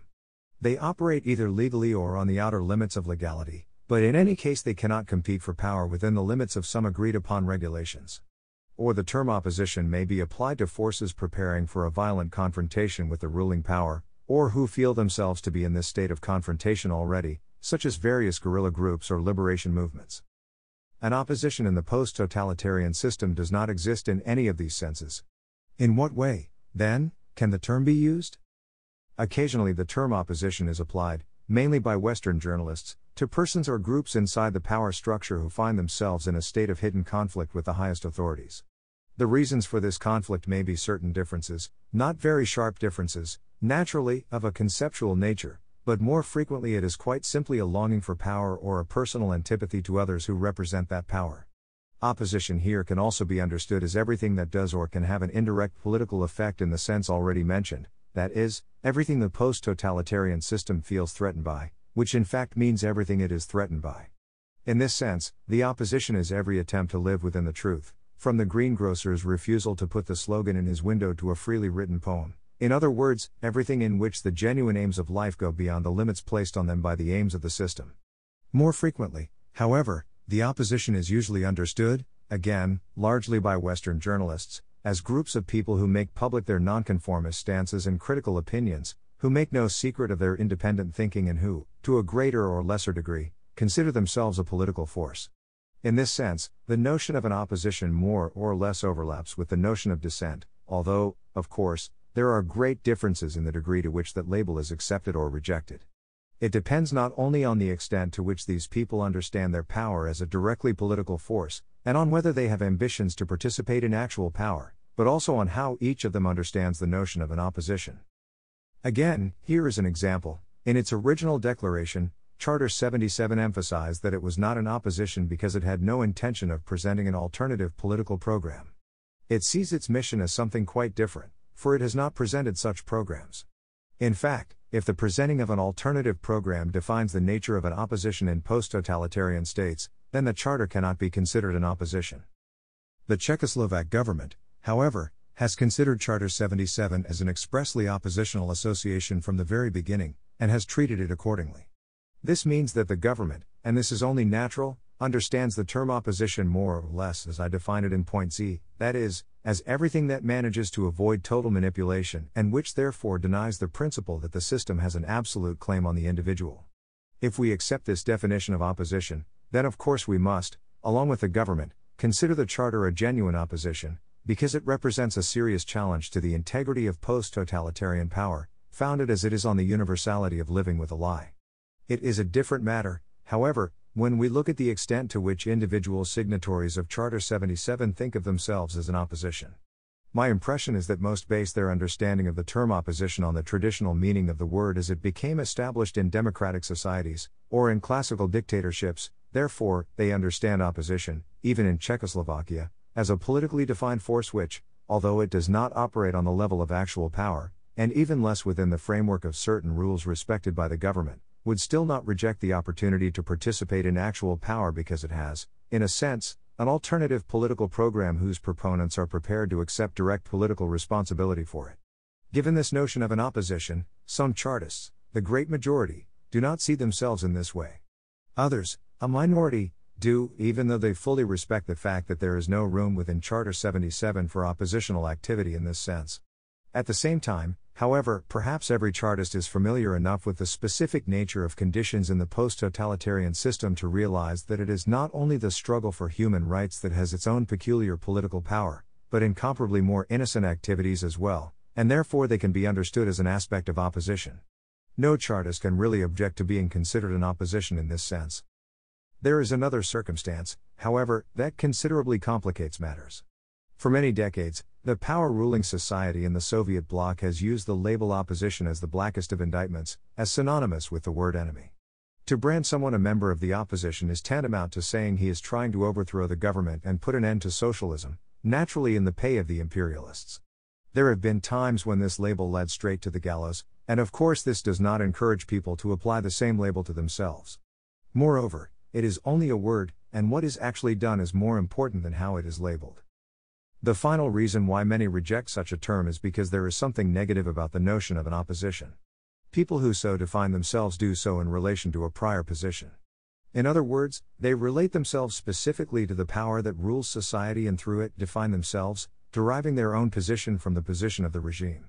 For people who have simply decided to live within the truth, to say aloud what they think, to express their solidarity with their fellow citizens, to create as they want and simply to live in harmony with their better self, it is naturally disagreeable to feel required to define their own original and positive position negatively, in terms of something else, and to think of themselves primarily as people who are against something, not simply as people who are what they are. Obviously, the only way to avoid misunderstanding is to say clearly, before one starts using them, in what sense the terms opposition and member of the opposition are being used and how they are in fact to be understood in our circumstances. 13. If the term opposition has been imported from democratic societies into the post-totalitarian system without general agreement on what the word means in conditions that are so different, then the term dissident was, on the contrary, chosen by Western journalists and is now generally accepted as the label for a phenomenon peculiar to the post-totalitarian system and almost never occurring, at least not in that form, in democratic societies. Who are these dissidents? It seems that the term is applied primarily to citizens of the Soviet bloc who have decided to live within the truth and who, in addition, meet the following criteria. They express their nonconformist positions and critical opinions publicly and systematically, within the very strict limits available to them, and because of this, they are known in the West. Despite being unable to publish at home and despite every possible form of persecution by their governments, they have, by virtue of their attitudes, managed to win a certain esteem, both from the public and from their government, and thus they actually enjoy a very limited and very strange degree of indirect, actual power in their own milieu as well. This either protects them from the worst forms of persecution, or at least it ensures that if they are persecuted, it will mean certain political complications for their governments.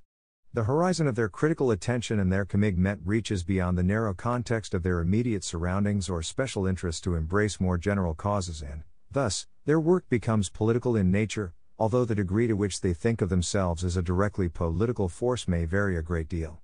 They are people who lean toward intellectual pursuits, that is, they are writing people for whom the written word is the primary, and often the only, political medium they command, and that can gain them attention, particularly from abroad.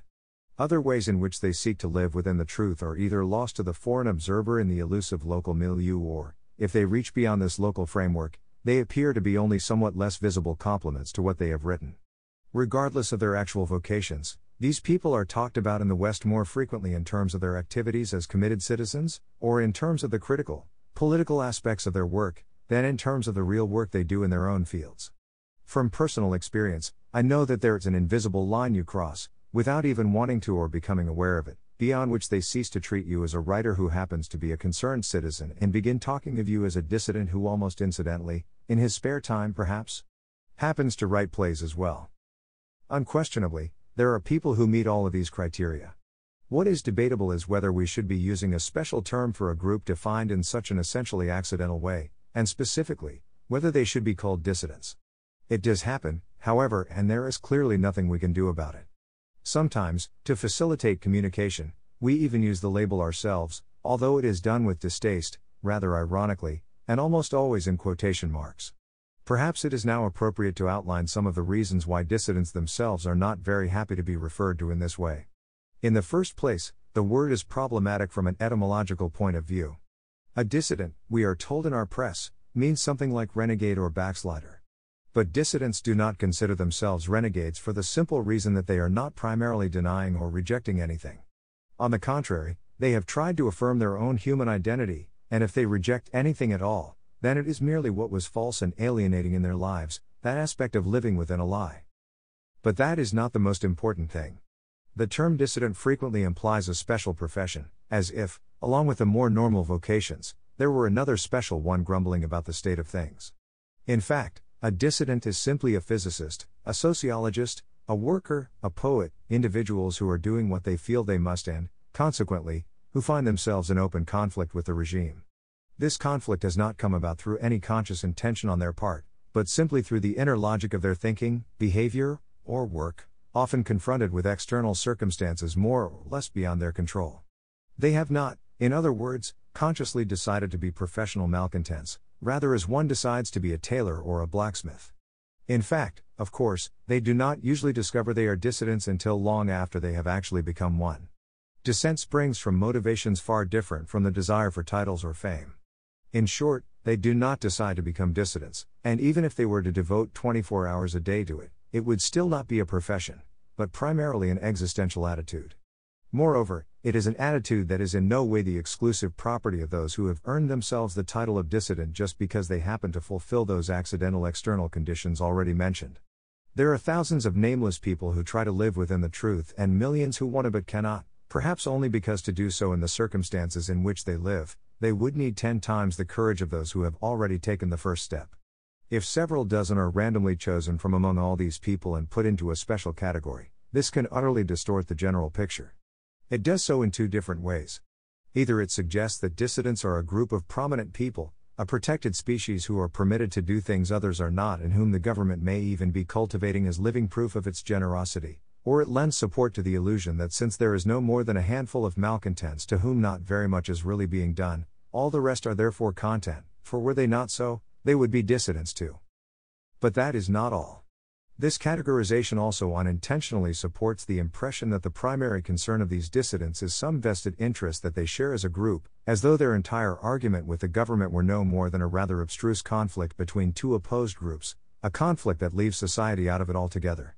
But such an impression profoundly contradicts the real importance of the dissident attitude, which stands or falls on its interest in others, in what ails society as a whole, in other words, on an interest in all those who do not speak up. If dissidents have any kind of authority at all, and if they have not been exterminated long ago like exotic insects that have appeared where they have no business being, then this is not because the government holds this exclusive group and their exclusive ideas in such awe, but because it is perfectly aware of the potential political power of living within the truth rooted in the hidden sphere, and well aware too of the kind of world dissent grows out of it and the world it addresses, the everyday human world, the world of daily tension between the aims of life and the aims of the system. Can there be any better evidence of this than the government's action after Charter 77 appeared, when it launched a campaign to compel the entire nation to declare that Charter Q was wrong? Those millions of signatures proved, among other things, that just the opposite was true. The political organs and the police do not lavish such enormous attention on dissidents, which may give the impression that the government fears them as they might fear an alternative power clique, because they actually are such a power clique, but because they are ordinary people with ordinary cares, differing from the rest only in that they say aloud what the rest cannot say or are afraid to say. I have already mentioned Solzhenitsyn's political influence. It does not reside in some exclusive political power he possesses as an individual, but in the experience of those millions of Gulag victims which he simply amplified and communicated to millions of other people of goodwill. To institutionalize a select category of well-known or prominent dissidents means in fact to deny the most intrinsic moral aspect of their activity. As we have seen, the dissident movement grows out of the principle of equality, founded on the notion that human rights and freedoms are indivisible. After all, did no well-known dissidents unite in corps to defend unknown workers? And was it not precisely for this reason that they became well-known dissidents? And did not the well-known dissidents unite in Charter 77 after they had been brought together in defense of those unknown musicians, and did they not unite in the Charter precisely with them, and did they not become well-known dissidents precisely because of that? It is truly a cruel paradox that the more some citizens stand up in defense of other citizens, the more they are labeled with a word that in effect separates them from those other citizens. This explanation, I hope, will make clear the significance of the quotation marks I have put around the word dissident throughout this essay. 14. At the time when the Czech lands and Slovakia were an integral part of the Austro-Hungarian Empire, and when there existed neither the historical nor the political, psychological, nor social conditions that would have enabled the Czechs and Slovaks to seek their identity outside the framework of this empire, Tom Garrigue Masaryk established a Czechoslovak national program based on the notion of small-scale work, DRO 6 NC Pers. By that he meant honest and responsible work in widely different areas of life but within the existing social order, work that would stimulate national creativity and national self-confidence. Naturally he placed particular emphasis on intelligent and enlightened upbringing and education, and on the moral and humanitarian aspects of life.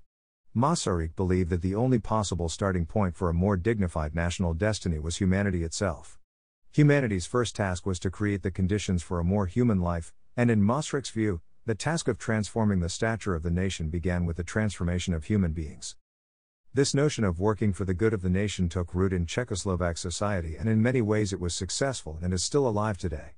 Along with those who exploit the notion as a sophisticated excuse for collaborating with the regime, there are still many, even today, who genuinely uphold the ideal and, in some areas at least, can point to indisputable achievements.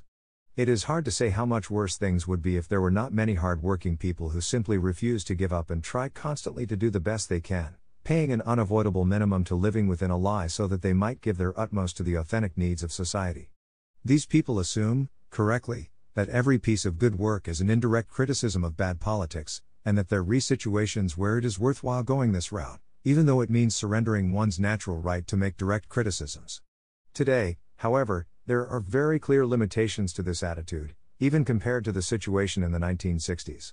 More and more frequently, those who attempt to practice the principle of small-scale work come up against the post-totalitarian system and find themselves facing a dilemma. Either one retreats from that position, dilutes the honesty, responsibility, and consistency on which it is based, and simply adapts to circumstances, the approach taken by the majority, or one continues on the way begun and inevitably comes into conflict with the regime, the approach taken by a minority. If the notion of small-scale work was never intended as an imperative to survive in the existing social and political structure at any cost, in which case individuals who allowed themselves to be excluded from that structure would necessarily appear to have given up working for the nation, then today it is even less significant. There is no general model of behavior, that is, no neat, universally valid way of determining the point at which small-scale work ceases to be for the good of the nation and becomes detrimental to the nation. It is more than clear, however, that the danger of such a reversal is becoming more and more acute and that small-scale work, with increasing frequency, is coming up against that limit beyond which avoiding conflict means compromising its very essence. In 1974, when I was employed in a brewery, my immediate superior was a person well versed in the art of making beer. He was proud of his profession and he wanted our brewery to brew good beer. He spent almost all his time at work, continually thinking up improvements, and he frequently made the rest of us feel uncomfortable because he assumed that we loved brewing as much as he did. In the midst of the slovenly indifference to work that socialism encourages, a more constructive worker would be difficult to imagine. The brewery itself was managed by people who understood their work less and were less fond of it, but who were politically more influential. They were bringing the brewery to ruin, and not only did they fail to react to any of S. suggestions, but they actually became increasingly hostile toward him and tried in every way to thwart his efforts to do a good job. Eventually the situation became so bad that S. felt compelled to write a lengthy letter to the manager's superior, in which he attempted to analyze the brewery's difficulties. He explained why it was the worst in the district and pointed to those responsible. His voice might have been heard. The manager, who was politically powerful but otherwise ignorant of beer, a man who loathed workers and was given to intrigue, might have been replaced and conditions in the brewery might have been improved on the basis of S. suggestions. Had this happened, it would have been a perfect example of small-scale work in action. Unfortunately, the precise opposite occurred. The manager of the brewery, who was a member of the Communist Party's district committee, had friends in higher places, and he saw to it that the situation was resolved in his favor. S. analysis was described as a defamatory document, and S. himself was labeled a political saboteur. He was thrown out of the brewery and shifted to another one where he was given a job requiring no skill. Here the notion of small-scale work had come up against the wall of the post-totalitarian system. By speaking the truth, had stepped out of line, broken the rules, cast himself out, and he ended up as a sub-citizen, stigmatized as an enemy. He could now say anything he wanted, but he could never, as a matter of principle, expect to be heard. He had become the dissident of the Eastern Bohemian Brewery.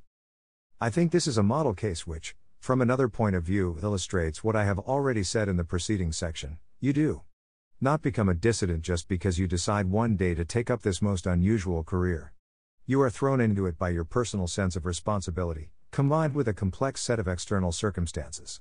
You are cast out of the existing structures and placed in a position of conflict with them. It begins as an attempt to do your work well, and ends with being branded an enemy of society. This is why our situation is not comparable to the Austro-Hungarian Empire, when the Czech nation, in the worst period of Bach's absolutism, had only one real dissident, Vaclav Havel, who was imprisoned in Brixen. Today, if we are not to be snobbish about it, we must admit that dissidents can be found on every street corner. To rebuke dissidents for having abandoned small-scale work is simply absurd.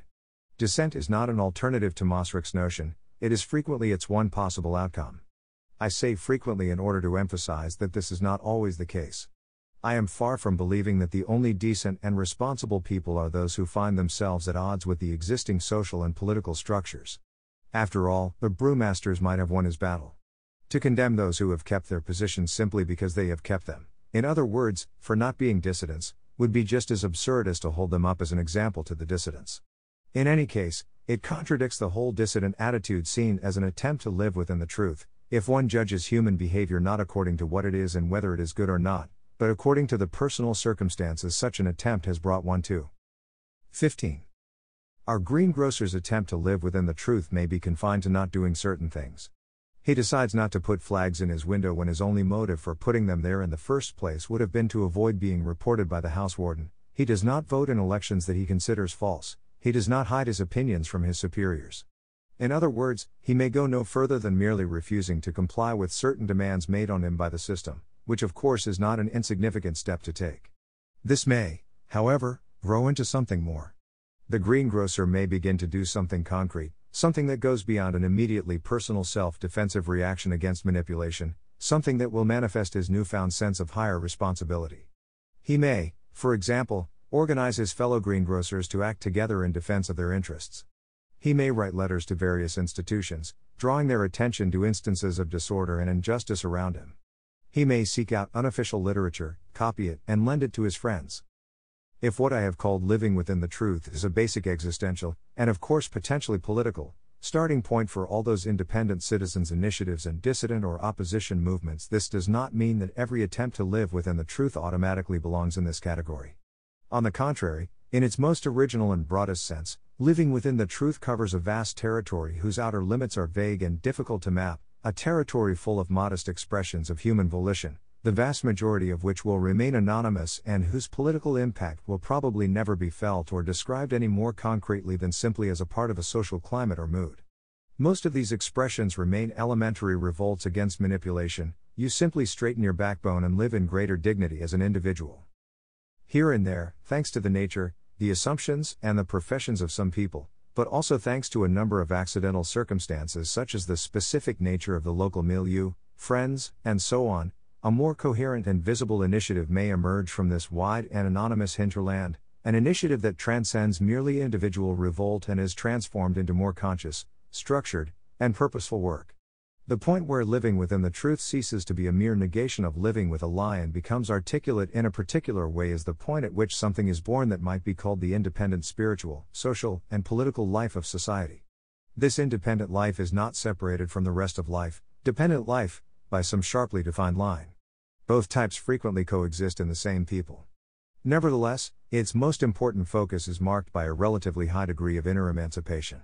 It sails upon the vast ocean of the manipulated life like little boats, tossed by the waves but always bobbing back as visible messengers of living within the truth, articulating the suppressed aims of life.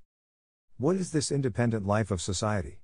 The spectrum of its expressions and activities is naturally very wide. It includes everything from self-education and thinking about the world, through free creative activity and its communication to others, to the most varied free, civic attitudes, including instances of independent social self-organization. In short, it is an area in which living within the truth becomes articulate and materializes in a visible way. Thus what will later be referred to as citizens' initiatives, dissident movements, or even oppositions, emerge, like the proverbial 1/10 of the iceberg visible above the water, from that area, from the independent life of society. In other words, just as the independent life of society develops out of living within the truth in the widest sense of the word, as the distinct, articulated expression of that life, so dissent gradually emerges from the independent life of society. Yet there is a marked difference. If the independent life of society, externally at least, can be understood as a higher form of living within the truth, it is far less certain that dissident movements are necessarily a higher form of the independent life of society.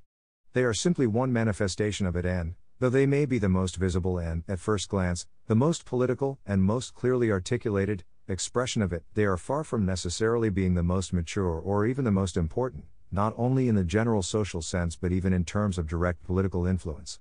After all, dissent has been artificially removed from its place of birth by having been given a special name. In fact, however, it is not possible to think of it separated from the whole background out of which it develops, of which it is an integral part, and from which it draws all its vital strength. In any case, it follows from what has already been said about the peculiarities of the post-totalitarian system that what appears to be the most political of forces in a given moment, and what thinks of itself in such terms, need not necessarily in fact be such a force. The extent to which it is a real political force is due exclusively to its pre-political context. What follows from this description? Nothing more and nothing less than this: it is impossible to talk about what in fact dissidents do and the effect of their work without first talking about the work of all those who, in one way or another, take part in the independent life of society and who are not necessarily dissidents at all. They may be writers who write as they wish without regard for censorship or official demands and who issue their work, when official publishers refuse to print it, as samizdat. They may be philosophers, historians, sociologists, and all those who practice independent scholarship and, if it is impossible through official or semi-official channels, who also circulate their work in samizdat or who organize private discussions, lectures, and seminars. They may be teachers who privately teach young people things that are kept from them in the state schools, clergymen who either in office or, if they are deprived of their charges, outside it, try to carry on a free religious life, painters, musicians, and singers who practice their work regardless of how it is looked upon by official institutions, everyone who shares this independent culture and helps to spread it, people who, using the means available to them, try to express and defend the actual social interests of workers, to put real meaning back into trade unions or to form independent ones, people who are not afraid to call the attention of officials to cases of injustice and who strive to see that the laws are observed, and the different groups of young people who try to extricate themselves from manipulation and live in their own way, in the spirit of their own hierarchy of values. The list could go on. Very few would think of calling all these people dissidents. And yet are not the well-known dissidents simply people like them? Are not all these activities in fact what dissidents do as well? Do they not produce scholarly work and publish it in samizdat? Do they not write plays and novels and poems? Do they not lecture to students in private universities? Do they not struggle against various forms of injustice and attempt to ascertain and express the genuine social interests of various sectors of the population? After having tried to indicate the sources, the inner structure, and some aspects of the dissident attitude as such, I have clearly shifted my viewpoint from outside, as it were, to an investigation of what these dissidents actually do, how their initiatives are manifested, and where they lead. The first conclusion to be drawn, then, is that the original and most important sphere of activity, one that predetermines all the others, is simply an attempt to create and support the independent life of society as an articulated expression of living within the truth. In other words, serving truth consistently, purposefully, and articulately, and organizing this service. This is only natural, after all, if living within the truth is an elementary starting point for every attempt made by people to oppose the alienating pressure of the system, if it is the only meaningful basis of any independent act of political import, and if, ultimately, it is also the most intrinsic existential source of the dissident attitude, then it is difficult to imagine that even manifest dissent could have any other basis than the service of truth, the truthful life, and the attempt to make room for the genuine aims of life. 16. The post-totalitarian system is mounting a total assault on humans, and humans stand against it alone, abandoned and isolated. It is therefore entirely natural that all the dissident movements are explicitly defensive movements. They exist to defend human beings and the genuine aims of life against the aims of the system. Today the Polish group core is called the Committee for Social Self-Defense. The word defense appears in the names of other similar groups in Poland, but even the Soviet Helsinki Monitoring Group and our own Charter 77 are clearly defensive in nature. In terms of traditional politics, this program of defense is understandable, even though it may appear minimal, provisional, and ultimately negative. It offers no new conception, model, or ideology, and therefore it is not politics in the proper sense of the word, since politics always assumes a positive program and can scarcely limit itself to defending someone against something. Such a view, I think, reveals the limitations of the traditionally political way of looking at things. The post-totalitarian system, after all, is not the manifestation of a particular political line followed by a particular government. It is something radically different. It is a complex, profound, and long-term violation of society, or rather the self-violation of society. To oppose it merely by establishing a different political line and then striving for a change in government would not only be unrealistic, it would be utterly inadequate, for it would never come near to touching the root of the matter. For some time now, the problem has no longer resided in a political line or program. It is a problem of life itself. Thus, defending the aims of life, defending humanity, is not only a more realistic approach, since it can begin right now and is potentially more popular because it concerns people's everyday lives. At the same time, and perhaps precisely because of this, it is also an incomparably more consistent approach because it aims at the very essence of things. There are times when we must sink to the bottom of our misery to understand truth, just as we must descend to the bottom of a well to see the stars in broad daylight. It seems to me that today, this provisional, minimal, and negative program, the simple defense of people, is in a particular sense, and not merely in the circumstances in which we live, an optimal and most positive program because it forces politics to return to its only proper starting point, proper that is, if all the old mistakes are to be avoided, individual people. In the democratic societies, where the violence done to human beings is not nearly so obvious and cruel, this fundamental revolution in politics has yet to happen, and some things will probably have to get worse there before the urgent need for that revolution is reflected in politics. In our world, precisely because of the misery in which we find ourselves, it would seem that politics has already undergone that transformation. The central concern of political thought is no longer abstract visions of a self-redeeming, positive model, and of course the opportunistic political practices that are the reverse of the same coin, but rather the people who have so far merely been enslaved by those models and their practices. Every society, of course, requires some degree of organization. Yet if that organization is to serve people, and not the other way around, then people will have to be liberated and space created so that they may organize themselves in meaningful ways. The depravity of the opposite approach, in which people are first organized in one way or another, by someone who always knows best what the people need, so they may then allegedly be liberated, is something we have known on our own skins only too well. To sum up, most people who are too bound to the traditional political way of thinking see the weaknesses of the dissident movements in their purely defensive character. In contrast, I see that as their greatest strength. I believe that this is precisely where these movements supersede the kind of politics from whose point of view their program can seem so inadequate. 17. In the dissident movements of the Soviet bloc, the defense of human beings usually takes the form of a defense of human and civil rights as they are entrenched in various official documents such as the Universal Declaration of Human Rights, the International Covenants on Human Rights, the concluding act of the Helsinki Agreement, and the constitutions of individual states. These movements set out to defend anyone who is being prosecuted for acting in the spirit of those rights, and they in turn act in the same spirit in their work, by insisting over and over again that the regime recognize and respect human and civil rights, and by drawing attention to the areas of life where this is not the case. Their work, therefore, is based on the principle of legality. They operate publicly and openly, insisting not only that their activity is in line with the law, but that achieving respect for the law is one of their main aims. This principle of legality, which provides both the point of departure and the framework for their activities, is common to all dissident groups in the Soviet bloc, even though individual groups have never worked out any formal agreement on that point.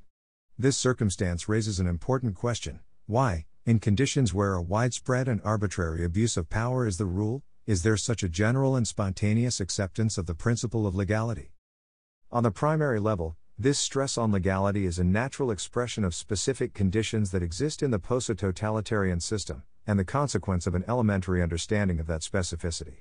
If there are in essence only two ways to struggle for a free society, that is, through legal means and through, armed or unarmed, revolt, then it should be obvious at once how inappropriate the latter alternative is in the post-totalitarian system. Revolt is appropriate when conditions are clearly and openly in motion, during a war, for example, or in situations where social or political conflicts are coming to a head. It is appropriate in a classical dictatorship that is either just setting itself up or is in a state of collapse. In other words, it is appropriate where social forces of comparable strength, for example, a government of occupation versus a nation fighting for its freedom, are confronting each other on the level of actual power, or where there is a clear distinction between the usurpers of power and the subjugated population, or when society finds itself in a state of open crisis. Conditions in the post-totalitarian system, except in extremely explosive situations like the one in Hungary and IG, are, of course, precisely the opposite. They are static and stable, and social crises, for the most part, exist only latently, though they run much deeper. Society is not sharply polarized on the level of actual political power, but, as we have seen, the fundamental lines of conflict run right through each person. In this situation, no attempt at revolt could ever hope to set up even a minimum of resonance in the rest of society, because that society is soporific, submerged in a consumer rat race and wholly involved in the post-totalitarian system, that is, participating in it and acting as agents of its automatism, and it would simply find anything like revolt unacceptable.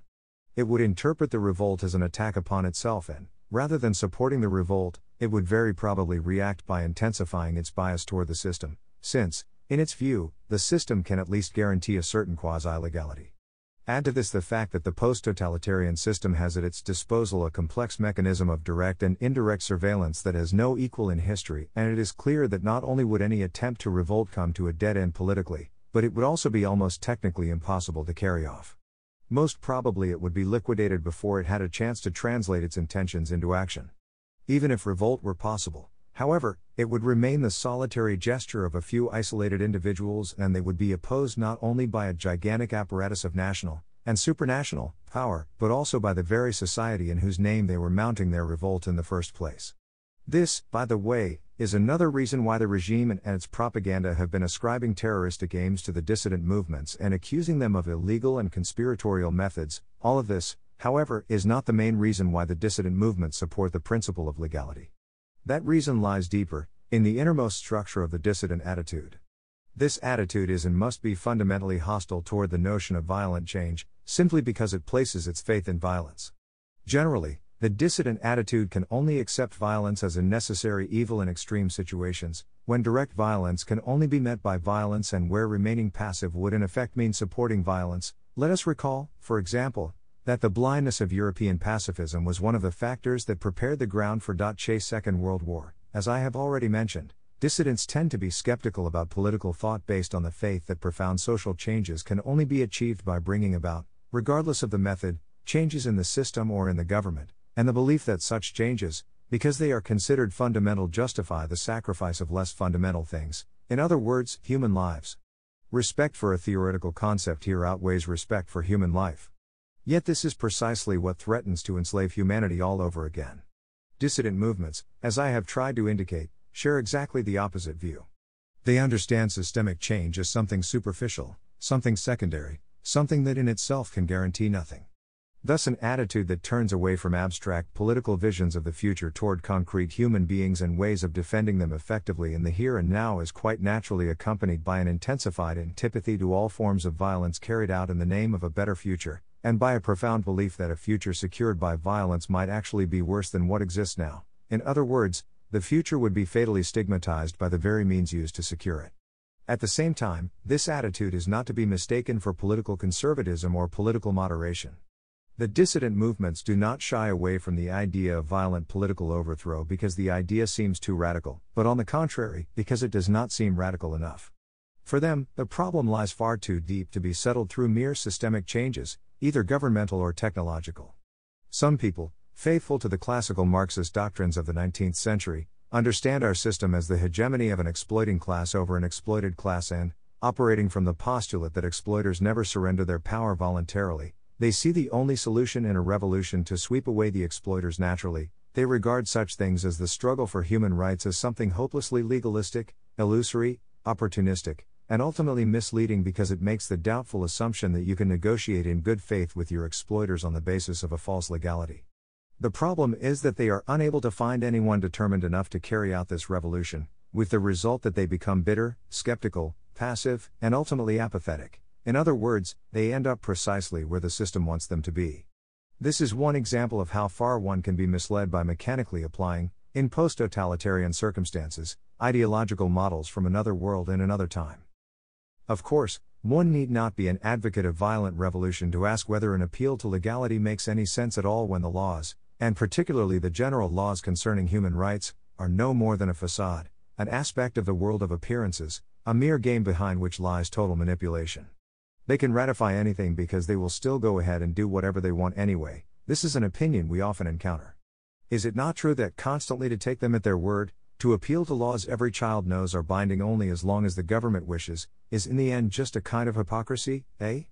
Vishkian obstructionism and, finally, just another way of playing the game, another form of self-delusion? In other words, is the legalistic approach at all compatible with the principle of living within the truth? This question can only be answered by first looking at the wider implications of how the legal code functions in the post-totalitarian system. In a classical dictatorship, to a far greater extent than in the post-totalitarian system, the will of the ruler is carried out directly, in an unregulated fashion. A dictatorship has no reason to hide its foundations, nor to conceal the real workings of power, and therefore it need not encumber itself to any great extent with a legal code. The post-totalitarian system, on the other hand, is utterly obsessed with the need to bind everything in a single order. Life in such a state is thoroughly permeated by a dense network of regulations, proclamations, directives, norms, orders, and rules. It is not called a bureaucratic system without good reason. A large proportion of those norms function as direct instruments of the complex manipulation of life that is intrinsic to the post-totalitarian system.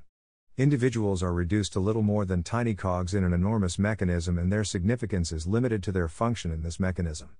Their job, housing accommodation, movements, social and cultural expressions, everything, in short, must be cosseted together as firmly as possible, predetermined, regulated, and controlled.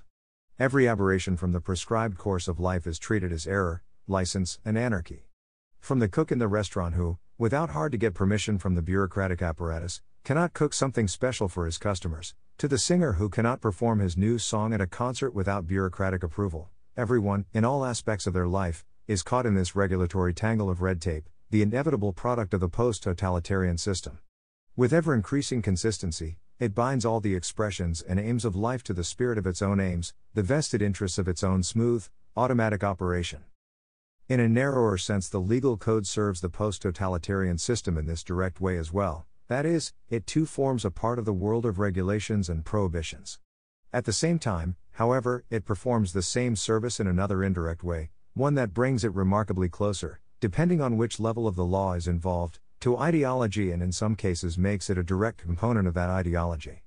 Like ideology, the legal code functions as an excuse.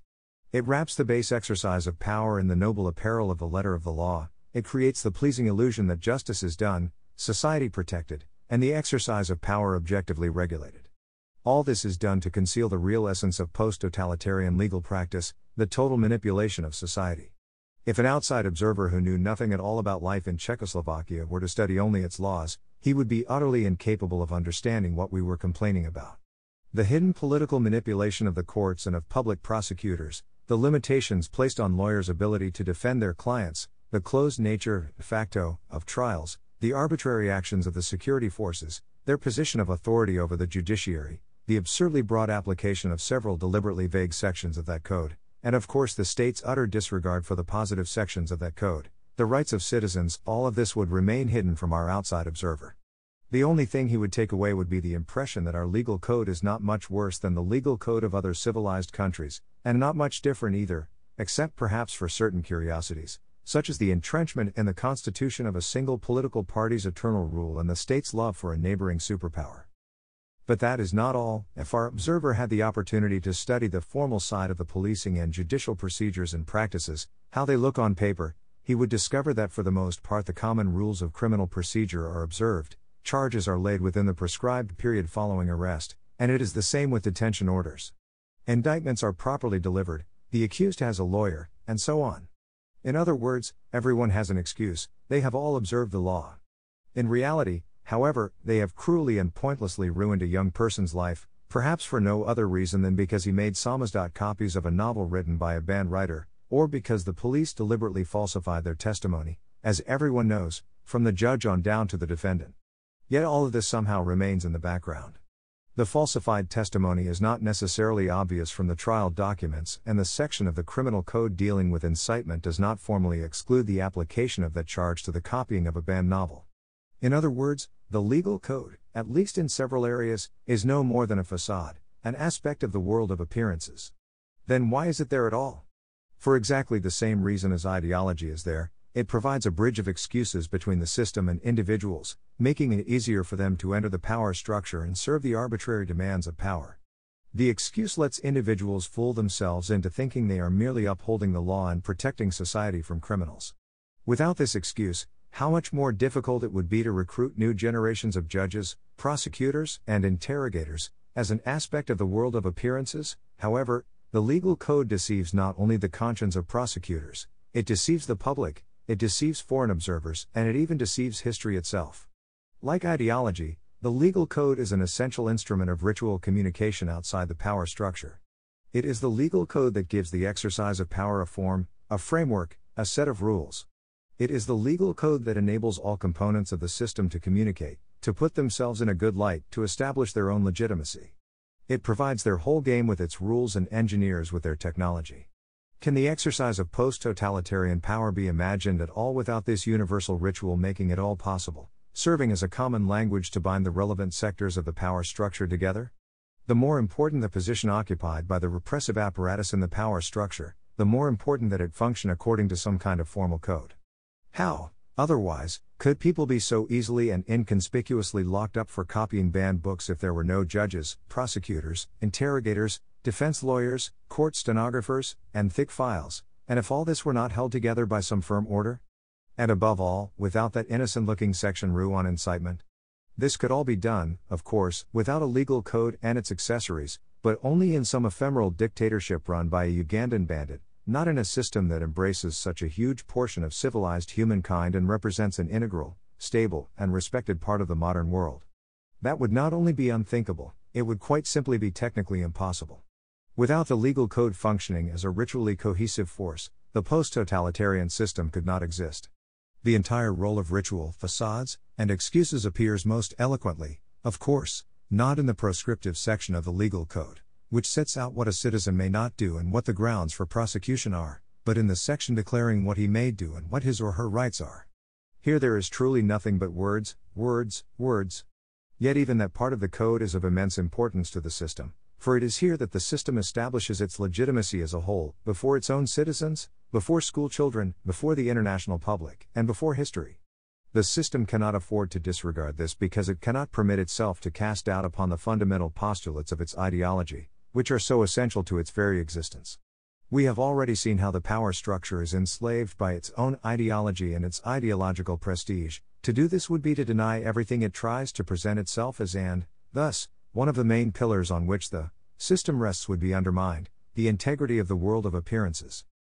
If the exercise of power circulates through the whole power structure as blood flows through veins, then the legal code can be understood as something that reinforces the walls of those veins. Without it, the blood of power could not circulate in an organized way and the body of society would hemorrhage at random. Order would collapse.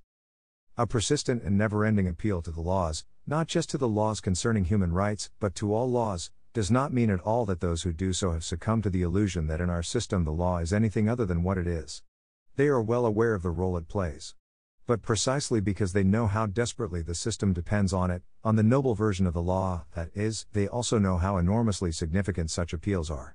Because the system cannot do without the law, because it is hopelessly tied down by the necessity of pretending the laws are observed, it is compelled to react in some way to such appeals.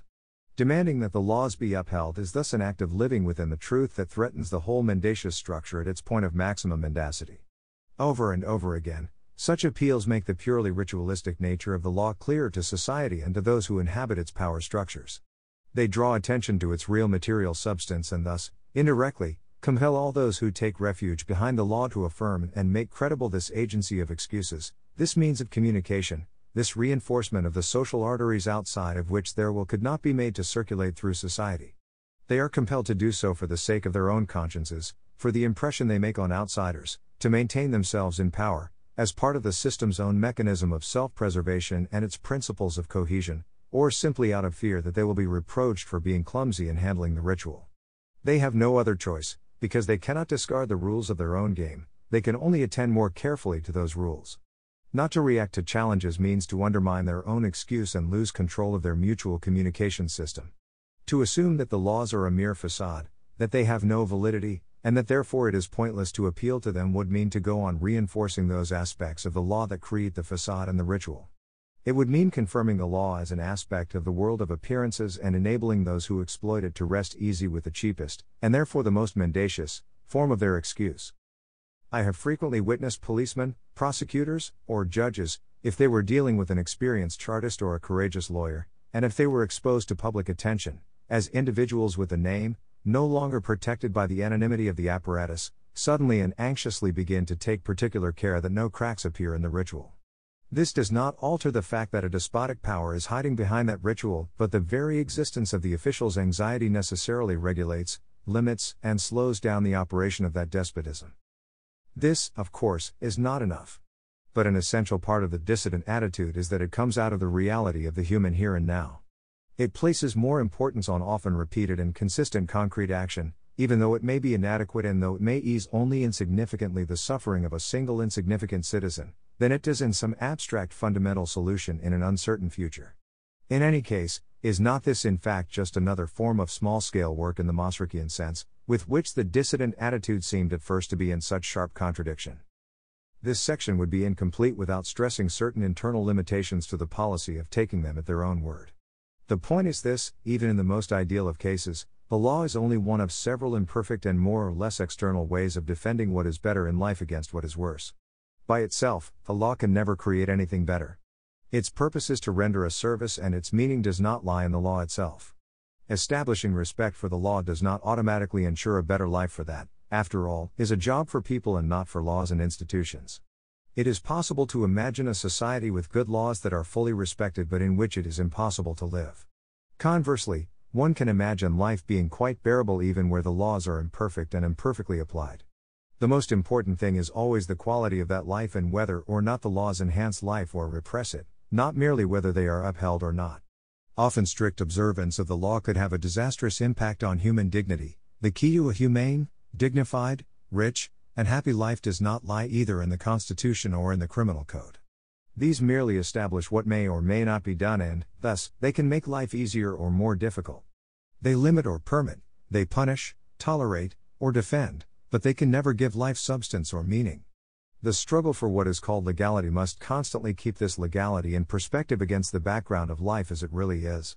Without keeping one's eyes open to the real dimensions of life's beauty and misery, and without a moral relationship to life, this struggle will sooner or later come to grief on the rocks of some self-justifying system of scholastics. Without really wanting to, one would thus become more and more like the observer who comes to conclusions about our system only on the basis of trial documents and is satisfied if all the appropriate regulations have been observed. 18. Is the basic job of the dissident movements is to serve truth, that is, to serve the real aims of life, and if that necessarily develops into a defense of individuals and their right to a free and truthful life, that is, a defense of human rights and a struggle to see the laws respected, then another stage of this approach, perhaps the most mature stage so far, is what Vaclav Havel called the development of parallel structures. When those who have decided to live within the truth have been denied any direct influence on the existing social structures, not to mention the opportunity to participate in them, and when these people begin to create what I have called the independent life of society, this independent life begins, of itself, to become structured in a certain way. Sometimes there are only very embryonic indications of this process of structuring, at other times, the structures are already quite well developed. Their genesis and evolution are inseparable from the phenomenon of descent, even though they reach far beyond the arbitrarily defined area of activity usually indicated by that term. What are these structures? Ivan Giras was the first in Czechoslovakia to formulate and apply in practice the concept of a second culture. Although at first he was thinking chiefly of nonconformist rock music and only certain literary, artistic, or performance events close to the sensibilities of those nonconformist musical groups, the term second culture very rapidly came to be used for the whole area of independent and repressed culture, that is, not only for art and its various currents but also for the humanities, the social sciences, and philosophical thought. This second culture, quite naturally, has created elementary organizational forms, samizdat editions of books and magazines, private performances and concerts, seminars, exhibitions, and so on. In Poland all of this is vastly more developed. There are independent publishing houses and many more periodicals, even political periodicals. They have means of proliferation other than carbon copies, and so on.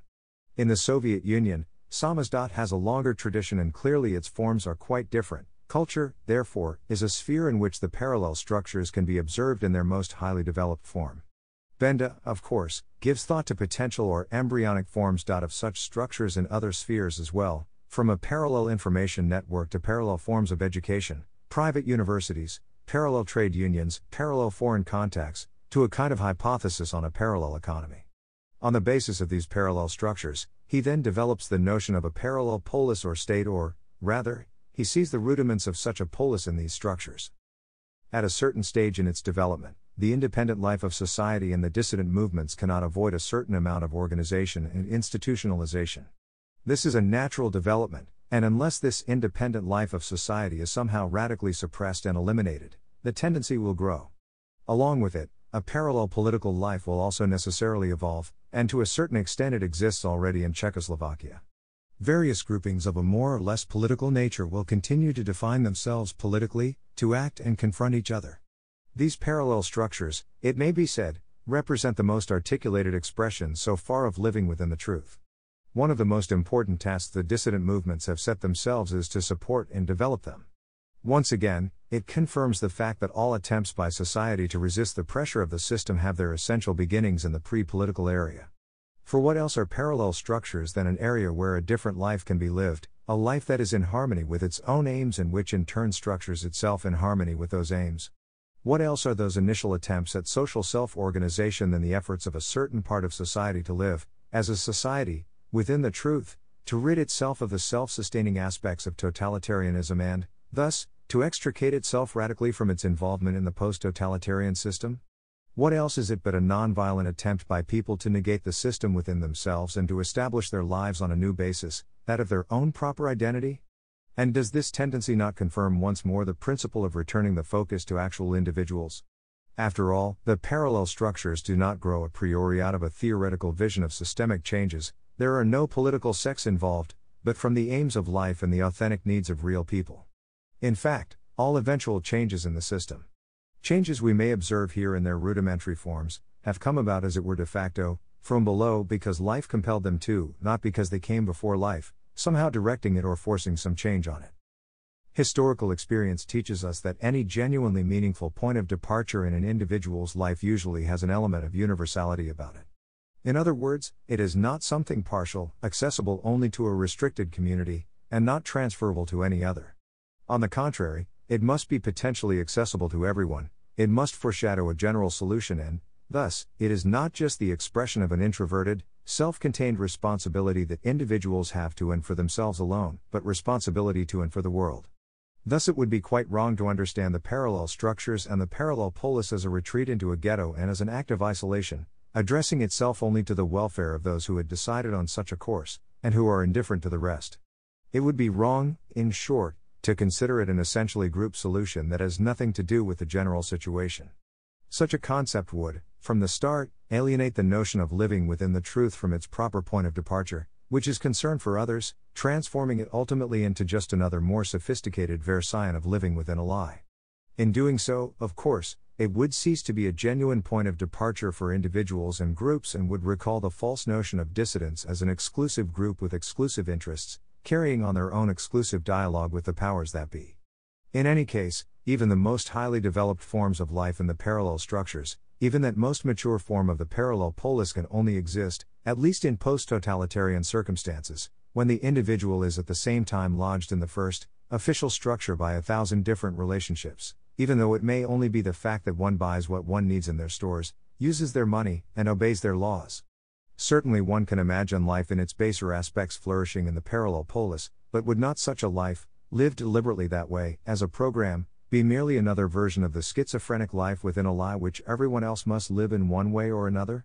Would it not just be further evidence that a point of departure that is not a model solution, that is not applicable to others, cannot be meaningful for an individual either? Plato? Kai used to say that the most interesting thing about responsibility is that we carry it with us everywhere. That means that responsibility is ours, that we must accept it and grasp it here, now, in this place in time and space where the Lord has set us down, and that we cannot lie our way out of it by moving somewhere else, whether it be to an Indian ashram or to a parallel podis. If Western young people so often discover that retreat to an Indian monastery fails them as an individual or group solution, then this is obviously because, and only because, it lacks that element of universality, since not everyone can retire to an ashram. Christianity is an example of an opposite way out. It is a point of departure for me here and now, but only because anyone, anywhere, at any time, may avail themselves of it. In other words, the parallel polis points beyond itself and makes sense only as an act of deepening one's responsibility to and for the whole, as a way of discovering the most appropriate locus for this responsibility, not as an escape from it. 19. I have already talked about the political potential of living within the truth and of the limitations on predicting whether, how, and when a given expression of that life within the truth can lead to actual changes. I have also mentioned how irrelevant trying to calculate the risks in this regard are, for an essential feature of independent initiatives is that they are always, initially at least, an all-or-nothing gamble. Nevertheless, this outline of some of the work done by dissident movements would be incomplete without considering, if only very generally, some of the different ways this work might actually affect society, in other words, about the ways that responsibility to and for the whole might, without necessarily meaning that it must, be realized in practice. In the first place, it has to be emphasized that the whole sphere comprising the independent life of society, and even more so the dissident movement as such, is naturally far from being the only potential factor that might influence the history of countries living under the post-totalitarian system. The latent social crisis in such societies can at any time, independently of these movements, provoke a wide variety of political changes. It may unsettle the power structure and induce or accelerate various hidden confrontations, resulting in personnel, conceptual, or at least climactic changes. It may significantly influence the general atmosphere of life, evoke unexpected and unforeseen social unrest and explosions of discontent. Power shifts at the center of the bloc can influence conditions in the different countries in various ways. Economic factors naturally have an important influence, as do broader trends of global civilization. An extremely important area, which could be a source of radical changes and political upsets, is represented by international politics, the policies adopted by the other superpower in all the other countries, the changing structure of international interests and the positions taken by our bloc. Even the people who end up in the highest positions are not without significance, although as I have already said, one ought not overestimate the importance of leading personalities in the post-totalitarian system. There are many such influences and combinations of influence, and the eventual political impact of the dissident movement is thinkable only against this general background and in the context that this background provides. That impact is only one of the many factors, and far from the most important one, that affect political developments, and it differs from the other factors perhaps only in that its essential focus is reflecting upon that political development from the point of view of a defense of people and seeking an immediate application of that reflection. The primary purpose of the outward direction of these movements is always, as we have seen, to have an impact on society, not to affect the power structure, at least not directly and immediately. Independent initiatives address the hidden sphere, they demonstrate that living within the truth is a human and social alternative, and they struggle to expand the space available for that life. They help, even though it is, of course, indirect help, to raise the confidence of citizens. They shatter the world of appearances and unmask the real nature of power. They do not assume a messianic role, they are not a social avant-garde or elite that alone knows best, and whose task it is to raise the consciousness of the unconscious masses. That arrogant self-projection is, once again, intrinsic to an essentially different way of thinking, the kind that feels it has a patent on some ideal project and therefore that it has the right to impose it on society. Nor do they want to lead anyone. They leave it up to each individual to decide what he will or will not take from their experience and work. If official Czechoslovak propaganda described the Chartists as self-appointees, it was not in order to emphasize any real avant-garde ambitions on their part, but rather a natural expression of how the regime thinks, its tendency to judge others according to itself, since behind any expression of criticism it automatically sees the desire to cast the mighty from their seats and rule in their places in the name of the people, the same pretext the regime itself has used for years. These movements, therefore, always affect the power structure as such indirectly, as a part of society as a whole, for they are primarily addressing the hidden spheres of society, since it is not a matter of confronting the regime on the level of actual power. I have already indicated one of the ways this can work. An awareness of the laws and the responsibility for seeing that they are upheld is indirectly strengthened. That, of course, is only a specific instance of a far broader influence, the indirect pressure felt from living within the truth, the pressure created by free thought, alternative values and alternative behavior, and by independent social self-realization. The power structure, whether it wants to or not, must always react to this pressure to a certain extent.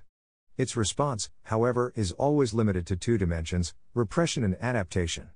Sometimes one dominates, sometimes the other. For example, the Polish Flying University came under increased persecution and the flying teachers were detained by the police. At the same time, however, professors in existing official universities tried to enrich their own curricula with several subjects hitherto considered taboo, and this was a result of indirect pressure exerted by the Flying University. The motives for this adaptation may vary from the ideal. The hidden sphere has received the message and conscience and the will to truth are awakened. To the purely utilitarian, the regime's instinct for survival compels it to notice the changing ideas and the changing mental and social climate and to react flexibly to them. Which of these motives happens to predominate in a given moment is not essential in terms of the final effect. Adaptation is the positive dimension of the regime's response, and it can, and usually does, have a wide spectrum of forms and phases. Some circles may try to integrate values of people from the parallel world into the official structures, to appropriate them, to become a little like them while trying to make them a little like themselves, and thus to adjust an obvious and untenable imbalance. In the 1960s, progressive communists began to discover certain unacknowledged cultural values and phenomena. This was a positive step, although not without its dangers, since the integrated or appropriated values lost something of their independence and originality, and having been given a cloak of officiality and conformity, their credibility was somewhat weakened. In a further phase, this adaptation can lead to various attempts on the part of the official structures to reform, both in terms of their ultimate goals and structurally.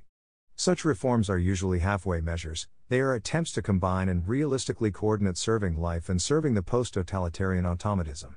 But they cannot be otherwise. They muddy what was originally a clear demarcation line between living within the truth and living with a lie. They cast a smokescreen over the situation, mystify society, and make it difficult for people to keep their bearings. This, of course, does not alter the fact that it is always essentially good when it happens because it opens out new spaces. But it does make it more difficult to distinguish between admissible and inadmissible compromises. Another, and higher, phase of adaptation is a process of internal differentiation that takes place in the official structures. These structures open themselves to more or less institutionalized forms of plurality because the real aims of life demand it. One example: without changing the centralized and institutional basis of cultural life, new publishing houses, group periodicals, artist groups, parallel research institutes and workplaces, and so on, may appear under pressure from below. Or another example: the single, monolithic youth organization run by the state as a typical post-totalitarian transmission belt disintegrates under the pressure of real needs into a number of more or less independent organizations such as the Union of University Students, the Union of Secondary School Students, the Organization of Working Youth, and so on. There is a direct relationship between this kind of differentiation, which allows initiatives from below to be felt, and the appearance and constitution of new structures which are already parallel, or rather independent, but which at the same time are respected, or at least tolerated in varying degrees, by official institutions. These new institutions are more than just liberalized official structures adapted to the authentic needs of life. They are a direct expression of those needs, demanding a position in the context of what is already here. In other words, they are genuine expressions of the tendency of society to organize itself. In Czechoslovakia in 1968, the best-known organizations of this type were KON, the Club of Committed Non-Communists, and K231, an organization of former political prisoners. The ultimate phase of this process is the situation in which the official structures, as agencies of the post-totalitarian system, existing only to serve its automatism and constructed in the spirit of that role, simply begin withering away and dying off, to be replaced by new structures that have evolved from below and are put together in a fundamentally different way. Certainly many other ways may be imagined in which the aims of life can bring about political transformations in the general organization of things and weaken on all levels the hold that techniques of manipulation have on society. Here I have mentioned only the way in which the general organization of things was in fact changed as we experienced it ourselves in Czechoslovakia around 1968. It must be added that all these concrete instances were part of a specific historical process which ought not be thought of as the only alternative, nor as necessarily repeatable, particularly not in our country, a fact which, of course, takes nothing away from the importance of the general lessons which are still sought and found in it to this day. While on the subject of 1968 in Czechoslovakia, it may be appropriate to point to some of the characteristic aspects of developments at that time. All the transformations, first in the general mood, then conceptually, and finally structurally, did not occur under pressure from the kind of parallel structures that are taking shape today. Such structures, which are sharply defined antitheses of the official structures, quite simply did not exist at the time, nor were there any dissidents in the present sense of the word. The changes that took place were simply a consequence of pressures of the most varied sort, some thoroughgoing, some partial. There were spontaneous attempts at freer forms of thinking, independent creation, and political articulation. There were long-term, spontaneous, and inconspicuous efforts to bring about the interpenetration of the independent life of society with the existing structures, usually beginning with the quiet institutionalization of this life on and around the periphery of the official structures. In other words, it was a gradual process of social awakening, a kind of creeping process in which the hidden spheres gradually opened out. There is some truth in the official propaganda which talks about a creeping counter-revolution in Czechoslovakia, referring to how the aims of life proceed. The motive force behind this awakening did not have to come exclusively from the independent life of society, considered as a definable social milieu, although of course it did come from there, a fact that is yet to be fully appreciated. It could also simply have come from the fact that people in the official structures who more or less identified with the official ideology came up against reality as it really was and as it gradually became clear to them through latent social crises and their own bitter experiences with the true nature and operations of power. I am thinking here mainly of the many anti-dogmatic reform communists who grew to become, over the years, a force inside the official structures. Neither the proper conditions nor the raison d'etre existed for those limited, self-structuring independent initiatives familiar from the present era of dissident movements that stand so sharply outside the official structures and are unrecognized by them en bloc. At that time, the post-totalitarian system in Czechoslovakia had not yet petrified into the static, sterile, and stable forms that exist today, forms that compel people to fall back on their own organizing capabilities. For many historical and social reasons, the regime in 1968 was more open. The power structure, exhausted by Stalinist despotism and helplessly groping about for painless reform, was inevitably rotting from within, quite incapable of offering any intelligent opposition to changes in the mood, to the way its younger members regarded things and to the thousands of authentic expressions of life on the pre-political level that sprang up in that vast political terrain between the official and the unofficial. From the more general point of view, yet another typical circumstance appears to be important. The social ferment that came to a head in 1968 never, in terms of actual structural changes, went any further than the reform, the differentiation, or the replacement of structures that were really only of secondary importance.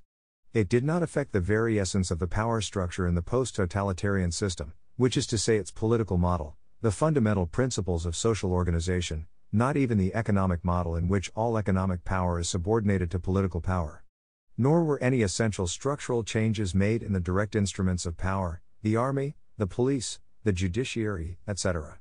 On that level, the issue was never more than a change in the mood, the personnel, the political line and, above all, changes in how that power was exercised. Everything else remained at the stage of discussion and planning. The two officially accepted programs that went furthest in this regard were April 1968 Action Program of the Communist Party of Czechoslovakia and the Proposal for Economic Reforms. The Action Program, it could not have been otherwise, was full of contradictions and halfway measures that left the physical aspects of power untouched. And the economic proposals, while they went a long way to accommodate the aims of life in the economic sphere, they accepted such notions as a plurality of interests and initiatives, dynamic incentives, restrictions upon the economic command system, left untouched the basic pillar of economic power, that is, the principle of state, rather than genuine social ownership of the means of production. So there is a gap here which no social movement in the post-totalitarian system has ever been able to bridge, with the possible exception of those few days during the Hungarian uprising. What other developmental alternative might emerge in the future? Replying to that question would mean entering the realm of pure speculation. For the time being, it can be said that the latent social crisis in the system has always, and there is no reason to believe it will not continue to do so, resulted in a variety of political and social disturbances. Germany in 1963, Hungary, the USSR and Poland in 1956, Czechoslovakia and Poland in 1968, and Poland in 1970 and 1976, all of them very different in their backgrounds, the course of their evolution, and their final consequences. If we look at the enormous complex of different factors that led to such disturbances, and at the impossibility of predicting what accidental accumulation of events will cause that fermentation in the hidden sphere to break through to the light of day, the problem of the final straw, and if we consider how impossible it is to guess what the future holds, given such opposing trends as, on the one hand, the increasingly profound integration of the bloc and the expansion of power within it, and on the other hand the prospects of the USSR disintegrating under pressure from awakening national consciousness in the non-Russian areas, in this regard the Soviet Union cannot expect to remain forever free of the worldwide struggle for national liberation, then we must see the hopelessness of trying to make long-range predictions. In any case, I do not believe that this type of speculation has any immediate significance for the dissident movements, since these movements, after all, do not develop from speculative thinking, and so to establish themselves on that basis would mean alienating themselves from the very source of their identity. As far as prospects for the dissident movements as such go, there seems to be very little likelihood that future developments will lead to a lasting coexistence of two isolated, mutually non-interacting and mutually indifferent bodies, the main polis and the parallel polis. As long as it remains what it is, the practice of living within the truth cannot fail to be a threat to the system. It is quite impossible to imagine it continuing to coexist with the practice of living within a lie without dramatic tension. The relationship of the post-totalitarian system, as long as it remains what it is, and the independent life of society, as long as it remains the locus of a renewed responsibility for the whole and to the whole, will always be one of either latent or open conflict. In this situation there are only two possibilities: either the post-totalitarian system will go on developing, that is, will be able to go on developing, thus inevitably coming closer to some dreadful Orwellian vision of a world of absolute manipulation, while all the more articulate expressions of living within the truth are definitely snuffed out, or the independent life of society, the parallel polis, including the dissident movements, will slowly but surely become a social phenomenon of growing importance, taking a real part in the life of society with increasing clarity and influencing the general situation. Of course, this will always be only one of many factors influencing the situation, and it will operate rather in the background, in concert with the other factors and in a way appropriate to the background.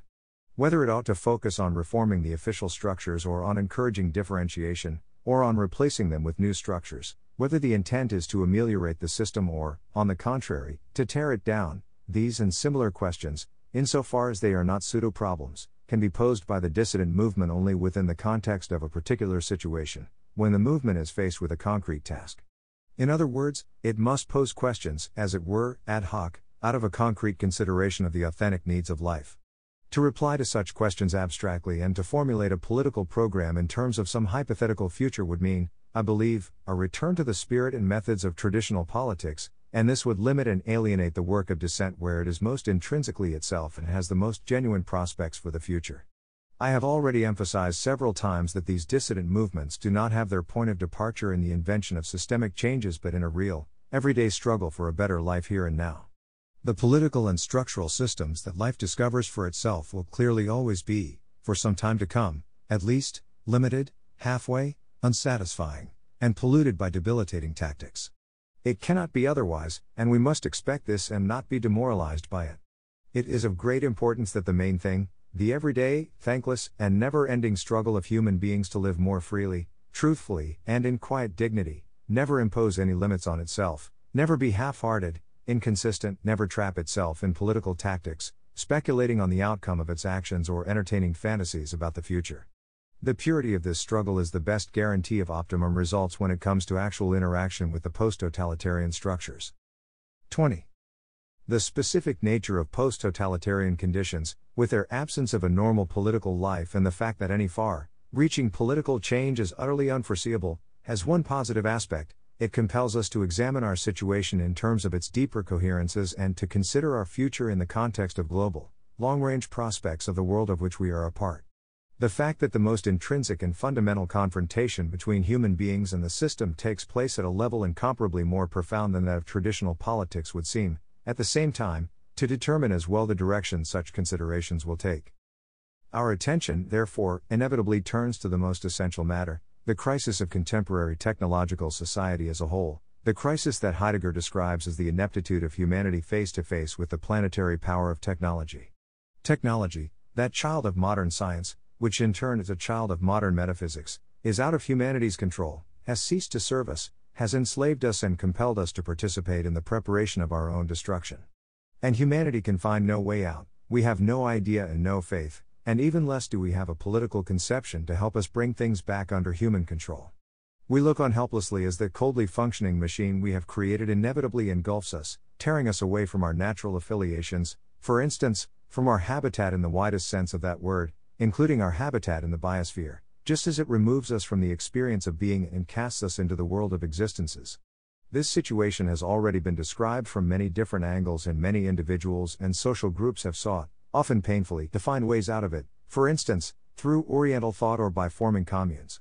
The only social, or rather political, attempt to do something about it that contains the necessary element of universality, responsibility to and for the whole, is the desperate and, given the turmoil the world is in, fading voice of the ecological movement, and even there the attempt is limited to a particular notion of how to use technology to oppose the dictatorship of technology. Only a God can save us now, Heidegger says, and he emphasizes the necessity of a different way of thinking, that is, of a departure from what philosophy has been for centuries, and a radical change in the way in which humanity understands itself, the world, and its position in it. He knows no way out, and all he can recommend is preparing expectations. Various thinkers and movements feel that this as yet unknown way out might be most generally characterized as a broad existential revolution. I share this view, and I also share the opinion that a solution cannot be sought in some technological sleight of hand, that is, in some external proposal for change, or in a revolution that is merely philosophical, merely social, merely technological, or even merely political. These are all areas where the consequences of an existential revolution can and must be felt, but their most intrinsic locus can only be human existence in the profoundest sense of the word. It is only from that basis that it can become a generally ethical, and, of course, ultimately a political, reconstitution of society. What we call the consumer and industrial, or post-industrial, society, and Ortega y Gasset once understood as the revolt of the masses, as well as the intellectual, moral, political, and social misery in the world today, all of this is perhaps merely an aspect of the deep crisis in which humanity, dragged helplessly along by the automatism of global technological civilization, finds itself. The post-totalitarian system is only one aspect, a particularly drastic aspect, and thus all the more revealing of its real origins, of this general inability of modern humanity to be the master of its own situation. The automatism of the post-totalitarian system is merely an extreme version of the global automatism of technological civilization. The human failure that it mirrors is only one variant of the general failure of modern humanity. This planetary challenge to the position of human beings in the world is, of course, also taking place in the Western world, the only difference being the social and political forms it takes. Heidegger refers expressly to a crisis of democracy. There is no real evidence that Western democracy, that is, democracy of the traditional parliamentary type, can offer solutions that are any more profound. It may even be said that the more room there is in the Western democracies, compared to our world, for the genuine aims of life, the better the crisis is hidden from people and the more deeply do they become immersed in it. It would appear that the traditional parliamentary democracies can offer no fundamental opposition to the automatism of technological civilization and the industrial consumer society, for they, too, are being dragged helplessly along by it. People are manipulated in ways that are infinitely more subtle and refined than the brutal methods used in the post-totalitarian societies. But this static complex of rigid, conceptually sloppy, and politically pragmatic mass political parties run by professional apparatuses and releasing the citizen from all forms of concrete and personal responsibility, and those complex focuses of capital accumulation engaged in secret manipulations and expansion, the omnipresent dictatorship of consumption, production, advertising, commerce, consumer culture, and all that flood of information, all of it, so often analyzed and described, can only with great difficulty be imagined as the source of humanity's rediscovery of itself. In his June 1978 Harvard lecture, Solzhenitsyn describes the illusory nature of freedoms not based on personal responsibility and the chronic inability of the traditional democracies, as a result, to oppose violence and totalitarianism.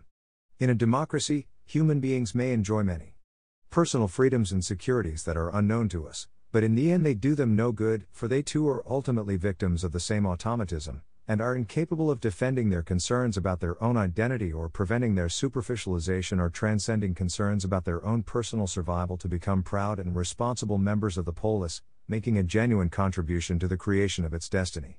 Because all our prospects for a significant change for the better are very long range indeed, we are obliged to take note of this deep crisis of traditional democracy.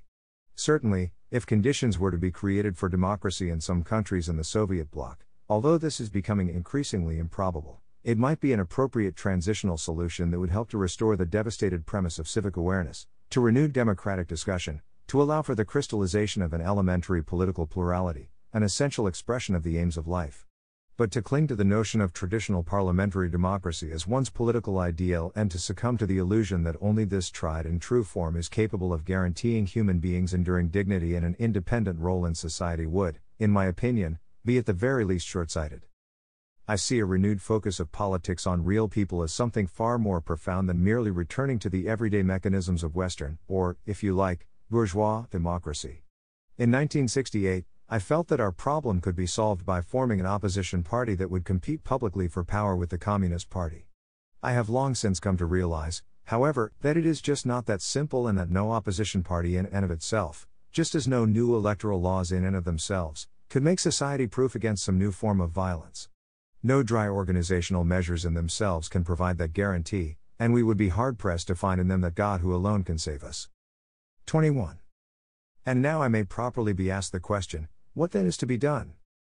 My skepticism toward alternative political models and the ability of systemic reforms or changes to redeem us does not, of course, mean that I am skeptical of political thought altogether.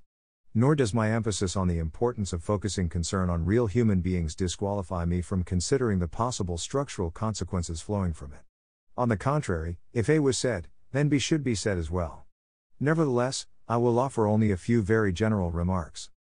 Above all, any existential revolution should provide hope of a moral reconstitution of society, which means a radical renewal of the relationship of human beings to what I have called the human order, which no political order can replace. A new experience of being, a renewed rootedness in the universe, a newly grasped sense of higher responsibility, a newfound inner relationship to other people and to the human community, these factors clearly indicate the direction in which we must go.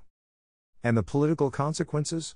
Most probably they could be reflected in the constitution of structures that will derive from this new spirit, from human factors rather than from a particular formalization of political relationships and guarantees. In other words, the issue is the rehabilitation of values like trust, openness, responsibility, solidarity, love. I believe in structures that are not aimed at the technical aspect of the execution of power, but at the significance of that execution in structures held together more by a commonly shared feeling of the importance of certain communities than by commonly shared expansionist ambitions directed outward. There can and must be structures that are open, dynamic, and small. Beyond a certain point, human ties like personal trust and personal responsibility cannot work. There must be structures that in principle place no limits on the genesis of different structures. Any accumulation of power whatsoever, one of the characteristics of automatism, should be profoundly alien to it. They would be structures not in the sense of organizations or institutions, but like a community.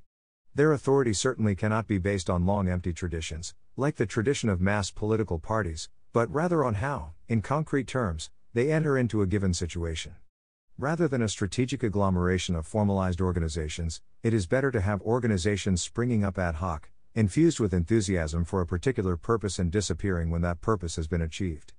The leader's authority ought to derive from their personalities and be personally tested in their particular surroundings, and not from their position in any nomenclatura. They should enjoy great personal confidence and even great lawmaking powers based on that confidence. This would appear to be the only way out of the classic impotence of traditional democratic organizations, which frequently seem founded more on mistrust than mutual confidence, and more on collective irresponsibility than on responsibility. It is only with a full existential backing of every member of the community that a permanent bulwark against creeping totalitarianism can be established. These structures should naturally arise from below as a consequence of authentic social self-organization. They should derive vital energy from a living dialogue with the genuine needs from which they arise, and when these needs are gone, the structure should also disappear. The principles of their internal organization should be very diverse, with a minimum of external regulation. The decisive criterion of this self-constitution should be the structure's actual significance, and not just a mere abstract norm. Both political and economic life ought to be founded on the varied and versatile cooperation of such dynamically appearing and disappearing organizations. As far as the economic life of society goes, I believe in the principle of self-management, which is probably the only way of achieving what all the theorists of socialism have dreamed about, that is, the genuine, i.e., informal, participation of workers in economic decision-making, leading to a feeling of genuine responsibility for their collective work. The principles of control and discipline ought to be abandoned in favor of self-control and self-discipline. As is perhaps clear from even so general an outline, the systemic consequences of an existential revolution of this type go significantly beyond the framework of classical parliamentary democracy. Having introduced the term post-totalitarian for the purposes of this discussion, perhaps I should refer to the notion I have just outlined, purely for the moment, as the prospects for a post-democratic system. Undoubtedly this notion could be developed further, but I think it would be a foolish undertaking, to say the least, because slowly but surely the whole idea would become alienated, separated from itself. After all, the essence of such a post-democracy is also that it can only develop via facti, as a process deriving directly from life, from a new atmosphere and a new spirit. Political thought, of course, would play a role here, though not as a director, merely as a guide. It would be presumptuous, however, to try to foresee the structural expressions of this new spirit without that spirit actually being present and without knowing its concrete physiognomy. 22. I would probably have omitted the entire preceding section as a more suitable subject for private meditation were it not for a certain recurring sensation. It may seem rather presumptuous, and therefore I will present it as a question. Does not this vision of post-democratic structures in some ways remind one of the dissident groups or some of the independent citizens' initiatives as we already know them from our own surroundings? Do not these small communities, bound together by thousands of shared tribulations, give rise to some of those special humanly meaningful political relationships and ties that we have been talking about?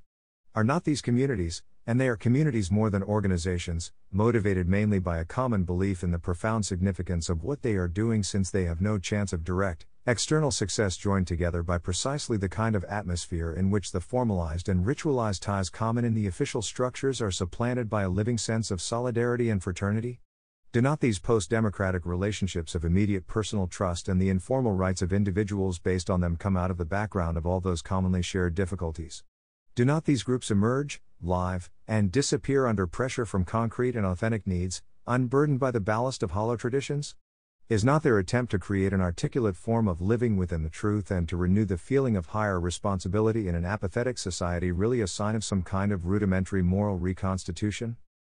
In other words, are not these informed, non-bureaucratic, dynamic, and open communities that comprise the parallel polis a kind of rudimentary prefiguration, a symbolic model of those more meaningful post-democratic political structures that might become the foundation of a better society? I know from thousands of personal experiences how the mere circumstance of having signed Charter 77 has immediately created a deeper and more open relationship and evoked sudden and powerful feelings of genuine community among people who were all but strangers before. This kind of thing happens only rarely, if at all, even among people who have worked together for long periods in some apathetic official structure. It is as though the mere awareness and acceptance of a common task and a shared experience were enough to transform people and the climate of their lives, as though it gave their public work a more human dimension than is seldom found elsewhere. Perhaps all this is only the consequence of a common threat. Perhaps the moment the threat ends or eases, the mood it helped create will begin to dissipate as well. The aim of those who threaten us, however, is precisely the opposite. Again and again, one is shocked by the energy they devote to contaminating, in various despicable ways, all the human relationships inside the threatened community. Yet even if that were so, it would change nothing in the question I have posed. We do not know the way out of the marasmus of the world, and it would be an expression of unforgivable pride were we to see the little we do as a fundamental solution, or were we to present ourselves, our community, and our solutions to vital problems as the only thing worth doing. Even so, I think that given all these preceding thoughts on post-totalitarian conditions, and given the circumstances and the inner constitution of the developing efforts to defend human beings and their identity in such conditions, the questions I have posed are appropriate. If nothing else, they are an invitation to reflect concretely on our own experience and to give some thought to whether certain elements of that experience do not, without our really being aware of it, point somewhere further, beyond their apparent limits, and whether right here, in our everyday lives, certain challenges are not already encoded, quietly waiting for the moment when they will be read and grasped. For the real question is whether the brighter future is really always so distant.